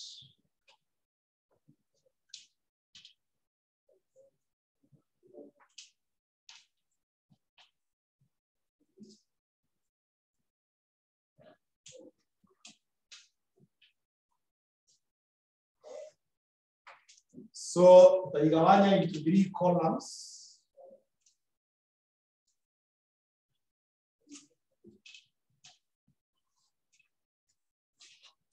Taigawa in 3 columns. We have a column called details. And then the second column is called part A or product A.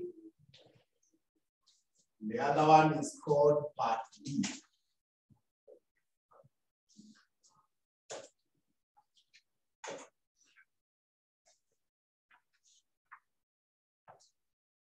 So the advanced first principles is a situation where we commit all the resources to one product. I have to now know how it can perform or the profit it can generate. That is exactly what we are going to do now.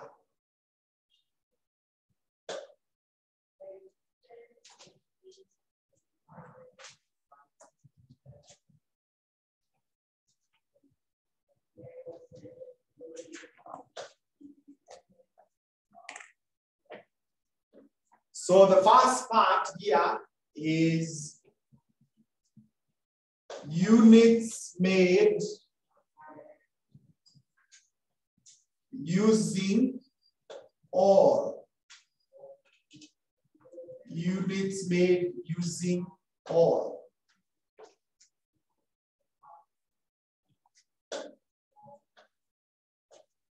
Because you have to read. So the question says that X Limited is an established supplier of precision parts to a major aircraft manufacturer. It has been offered the choice of making part A and B for the next period, but not both.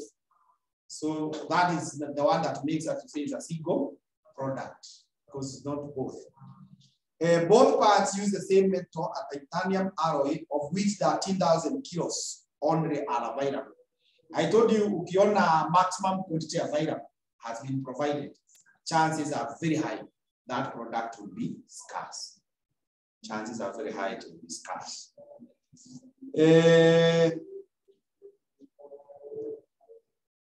And it is 12.5. The parts are made by passing each through two fully automatic computer-controlled machine lines S and T, whose capacities are limited. That confirms their key factors. So that tells you we have two others. We have the machine line and the arrow. So we have the demand, what they are calling the maximum call of points. That is the demand. It's the maximum demand. Is the other word for maximum demand. We have the price, we have the arrow usage, we have the machine types. Then we have the hours available. So without understanding, let's assume that, or rather, let's now see what happens if you commit all arrow. The entire arrow. Arrow, it is 13,000. And 1 unit of product A is taking how many kilos? 1.6. So if you divide, you can be able to make how many units?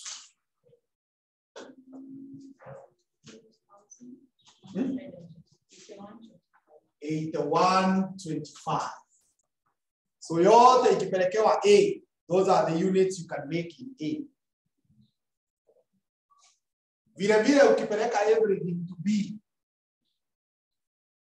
B, 1 unit inahitaji how many kilos?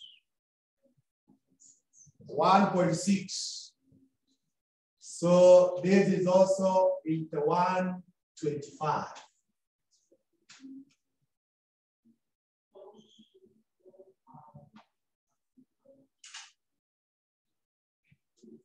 The next issue is S hours. S hours, or in S hours. The S hours. Ukiangalia hapo chini, S hours zote they are how many thousands? Right, S. Iko na 4,000, si ndio? Alafu ukisonga hapo juu, unagundua 1 unit of A inatumia how many hours of line S? So if you divide 4,000 by 0.6, 4,000 by 0.6 is what? 6,000? 666. You don't round up because the 7th one will not be fully completed. Will not be fully completed. Aya, tuende kwa huyu mwingine. The 4,000, you commit them to B. B now inahitaji how many hours?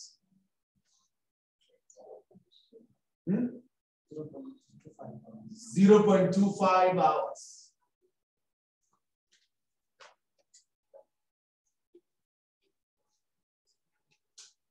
Huh? 16? Oh, 16,000. 16,000. Then we do the same to T hours. T hours. So T hours, there are how many, all of them? 4,500. Na product A iko na hitaji ya how many? 0.5.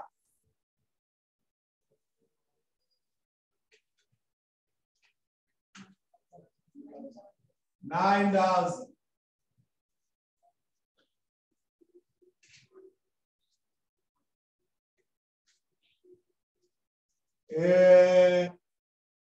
$4,500. You divide by 0.55.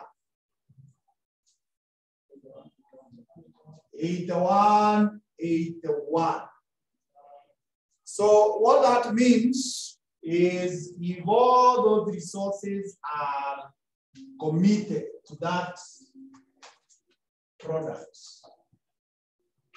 those are the units you can make. So you need to pick what I will call possible units. And these possible units, I want us to call them C. Possible units.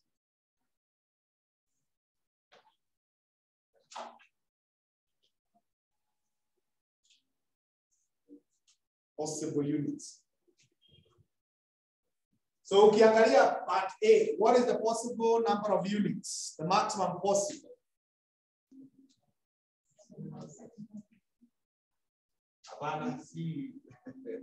The word maximum in Metaja, it has nothing to do with the area.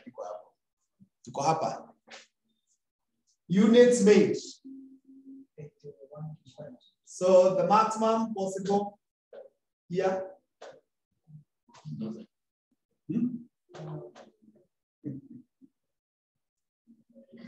Okay.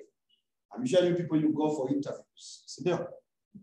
And there is this simple question they don't often forget. Tell us your weakness. Are you able to answer that question? Lakini umewahi ulizwa, eh? Ukitaka kujipima how strong you are, what do you look? Ukitaka kujipima how strong you are, you should look at your weaknesses. Ukitaka kujua how strong, how far you can survive, look at your weaknesses. And you need to identify those weaknesses as soon as possible. And you start working on them. And as you work on them, you also ensure not many people get to know. Because when we know them and we want to work on you, ni hiyo tu tutakuwa tunakuza kidogo. Ukijua shida yako ni pesa tu, either pesa mingi ama kidogo, you become unstable. You just manipulate the amount of money that comes your way. Finish. Ukijua shida yako ni hasira, nafanyiwa tu kadogo tu. Especially even at the workplace, kuna hii maneno inaitwa witch hunting. Mtu anataka hiyo position yako, lakini you are qualified for that. Na anakutafuta hajui atafanya nini. So they just study you. Wanajua where you can easily mess. Hiyo kakitu unafanywa.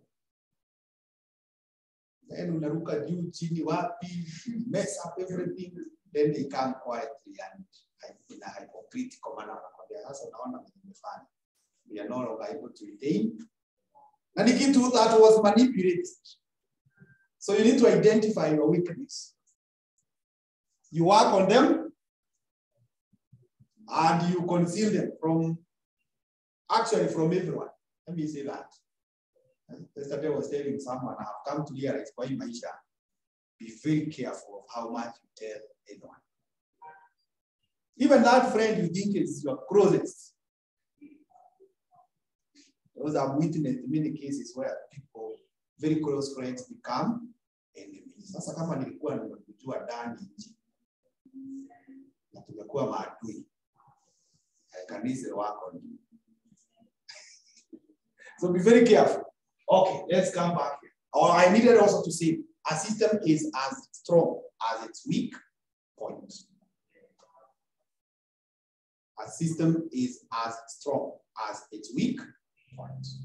So hapa, our maximum unit we can make is the minimum.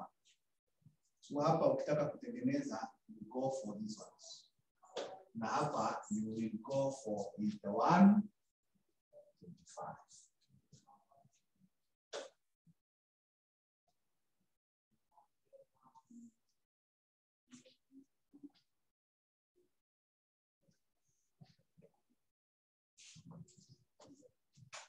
Maybe to bring it a little bit closer.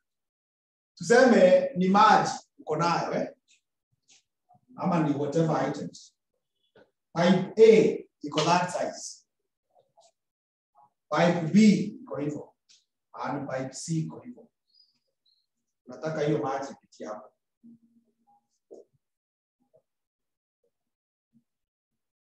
Which pipe should guide it?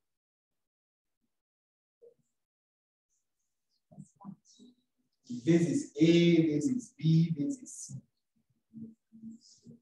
Ama, wacha niachane na mambo ya pipe ili watu familia. Tuseme uko na magari. Unatoa watu mshago, wakuja hapa Nairobi, alafu after Nairobi wapelekwe to the nearest town. Tuseme you live like somewhere in Kitengela or in Westlands, alafu kutoka hapo wapelekwe kwako nyumbani. So ile gari inatoka ushago ni basi ya 2 seater. Iwafikisha hapa town. Ile gari umepewa ya kutoa hapa Nairobi, wapeleke hiyo town where you live. Ni Nissan ya 13. Kale kagari katawachukua hapo kwa town, wapeleke kwa nyumba yako, ni saloon car ya 4 passengers. Utatoa watu wangapi mchana?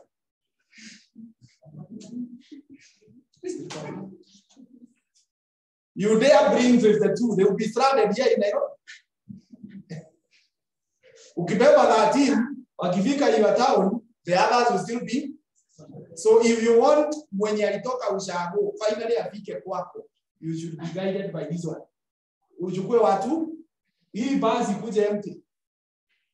Hawa waine watatoshea hii kanisa. Wakifika hapo karibu na kwenu watatoshea hiyo saloon car. Simple as that. So how strong you are is determined by how weak. Sasa hizi products unatengeneza zinapitia 3 processes. Ukichukua hii 9000 itapita kwa T, lakini ikifika kwa S, ikifika kwa R itatosha. Equally ukichukua hii 81 hapa haitatosha, lakini hapa itatosha, lakini hapa haitakuwa. But ukichukua hii 6000 itapita all kila mahali. So with those very many explanations, I hope you have understood. From there now, we bring selling price.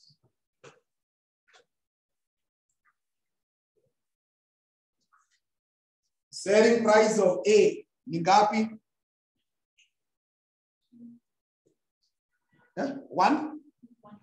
145. For product B ni 115. Those are the selling prices.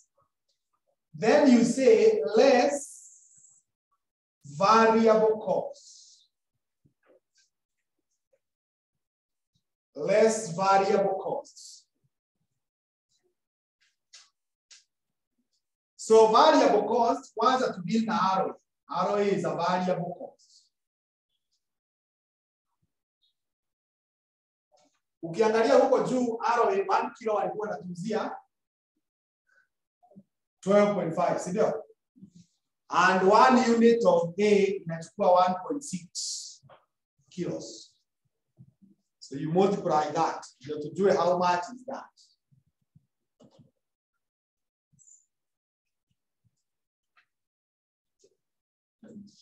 $20. The same argument will be advanced here, which still gives us 20.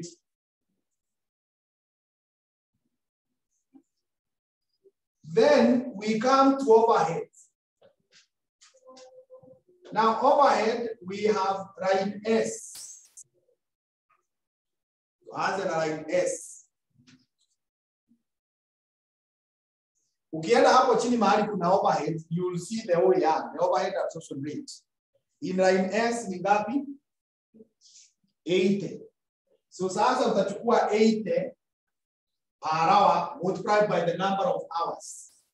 Na tunajua A ikiwa kwa S inahitaji how many hours? 0.6. Inahitaji 0.6. 48. Alafu sasa hapa 80 times 0.25.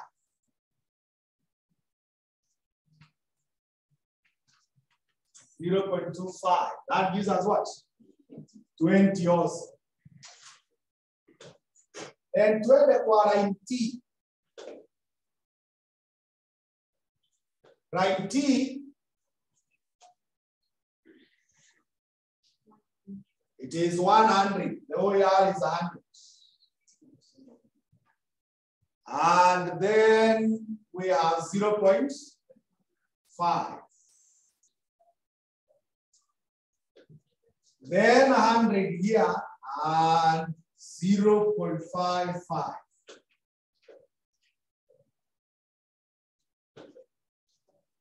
So those are the variable costs that we have.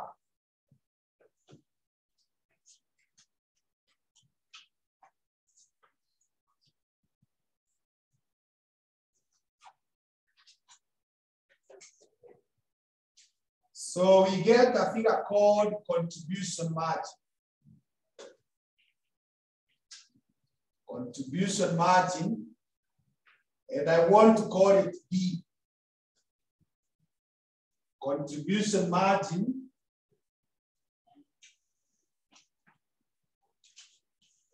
And I want to call it B.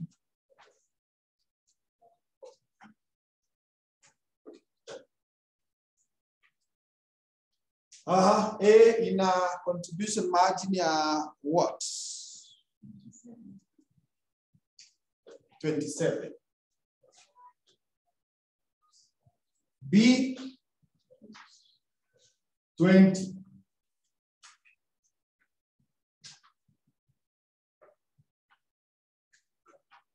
Aya, sasa ikiwa hivyo, we get a figure called total contribution.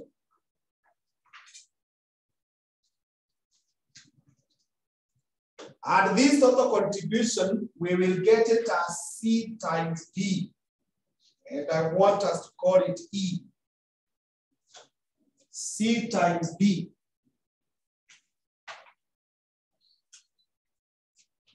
C times D.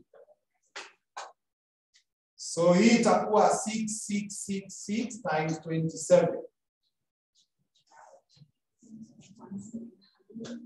179,982. The same case here, 8125 times 20. 162,500.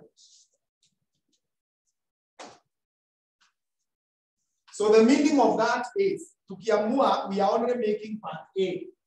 It will give us this profit. Tukisettle for B, it will give us this. So which one is better? A. So you can circle this one. Although the table bundle is there, so that we use the same table to answer part B. They are in the same style. But now, part B introduces new issues. Wanasema that as an alternative to the target price shown above, the aircraft manufacturer has offered the following alternative arrangement. Target price less 10% plus 60 per hour for each unused machine hour. So let's first of all deal with unused hours. Unused hours.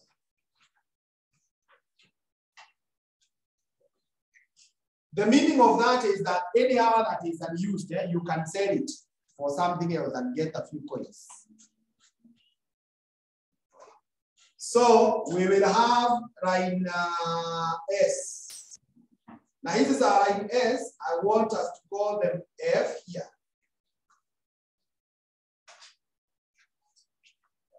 Line S, we will call it F.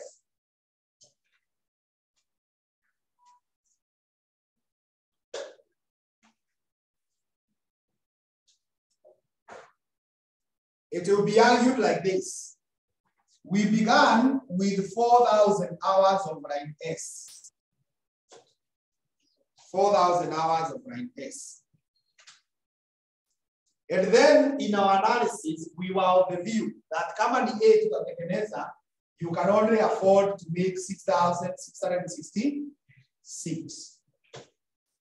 And each one of them is taking you 0.6 hours.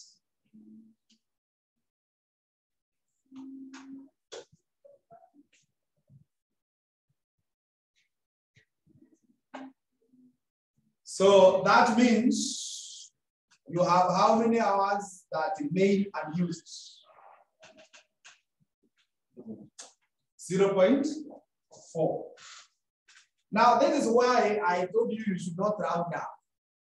Because the seventh one here required 0.6 hours. I don't know if it was in the back in 0.4.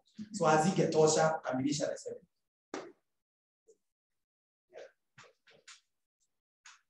Ukikuja hii side nyingine, you will say we have the 4,000. We have the 4,000. And we are of the opinion that we can make it 125 units. Each taking us 0.25 hours.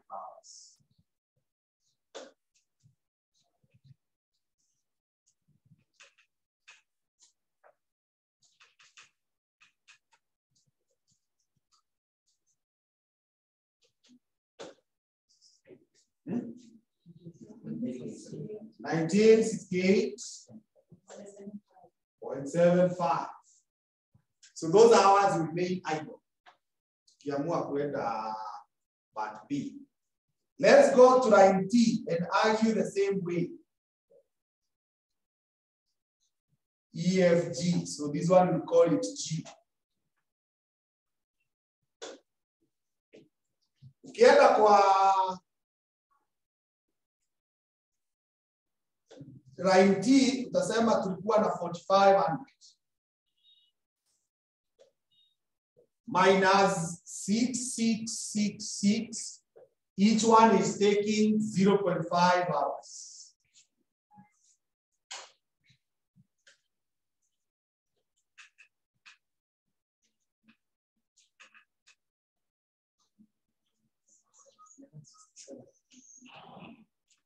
Tumesema ngapi?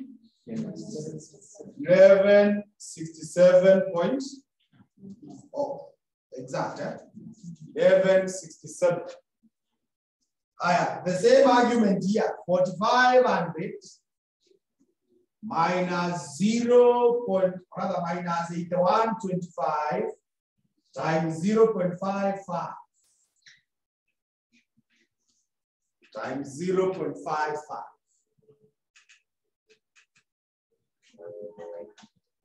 at 1.5. 0.25. Good. 1.25. So those are the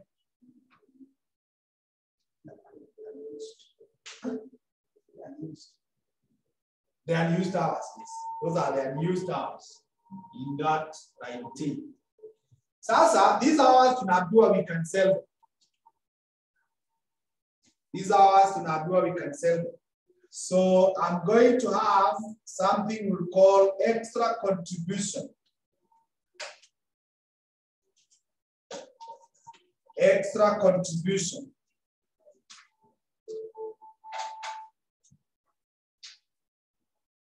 Extra contribution. So extra contribution, let's start with line S, where we will say it is 60F and we call it H.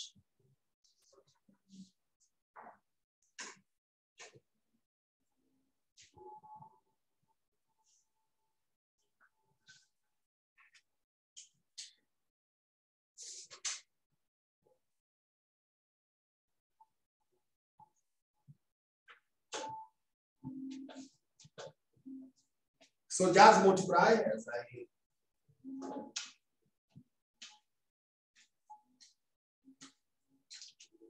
measure my book.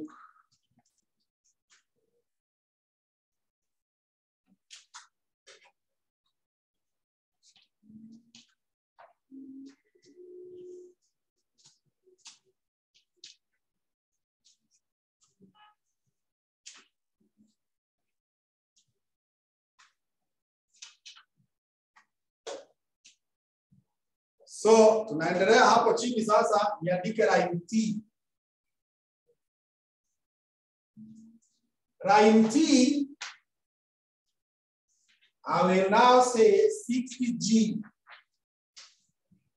and I call it K. 60G. So that will be 60 times 1167.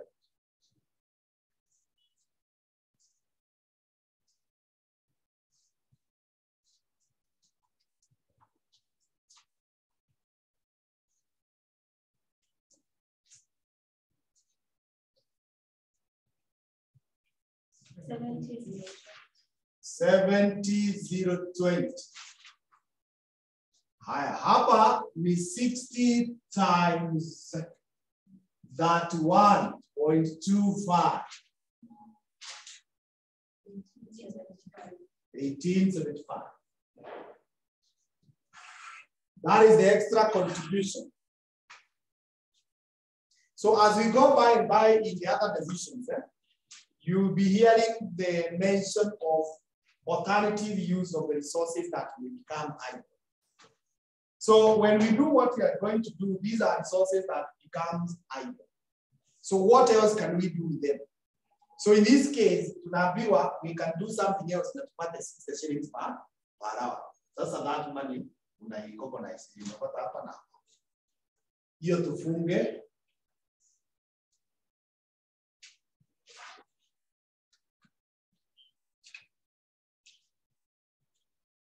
Kifunga hivyo, the next thing that you need to bring is called lost contribution. Now, lost contribution is coming in because we are going to give discounts. We are going to give discounts. So, it will be 10% of the price times units, and we can even call it M. 10%, is it 10% they are giving? Yeah, they're giving a discount of 10%. So it will be 10% times the price times the units.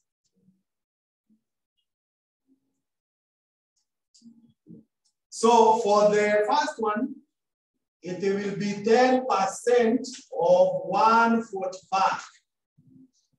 And the units are 6,666.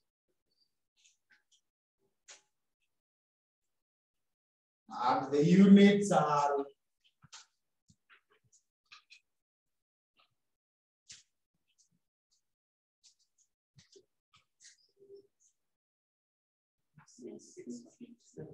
96,657. Then 10% here of 115. And the units are 8125.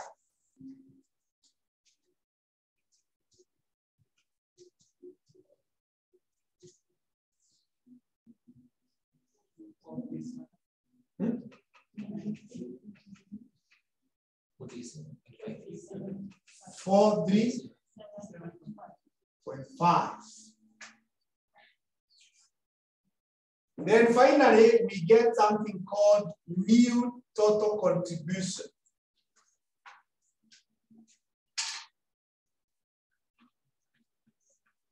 New total contribution. And the new total contribution,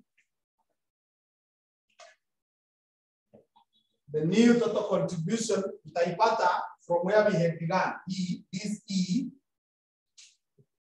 uongezee the new ones, the extra, ya kwanza ni H. So you add H, alafu uongeze K, then you less M, what we have lost. Less M, what we have lost.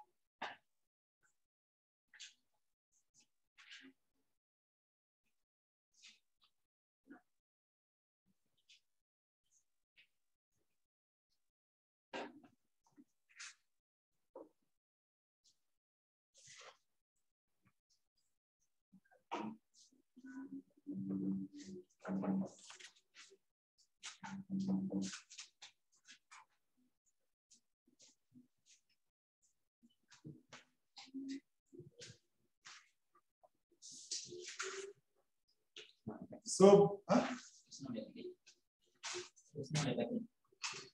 It's not? It's not at 8.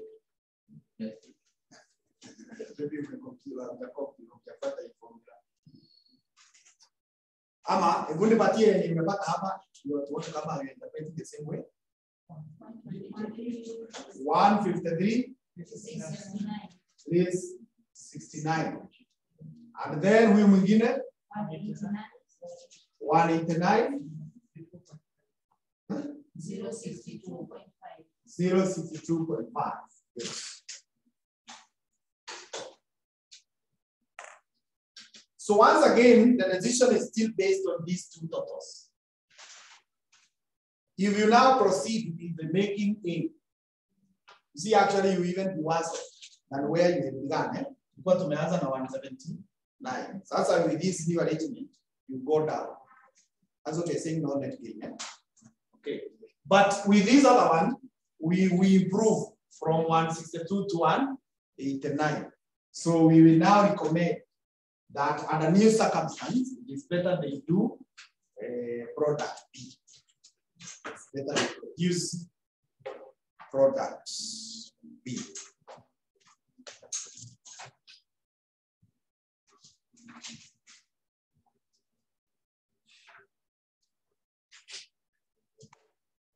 So any question?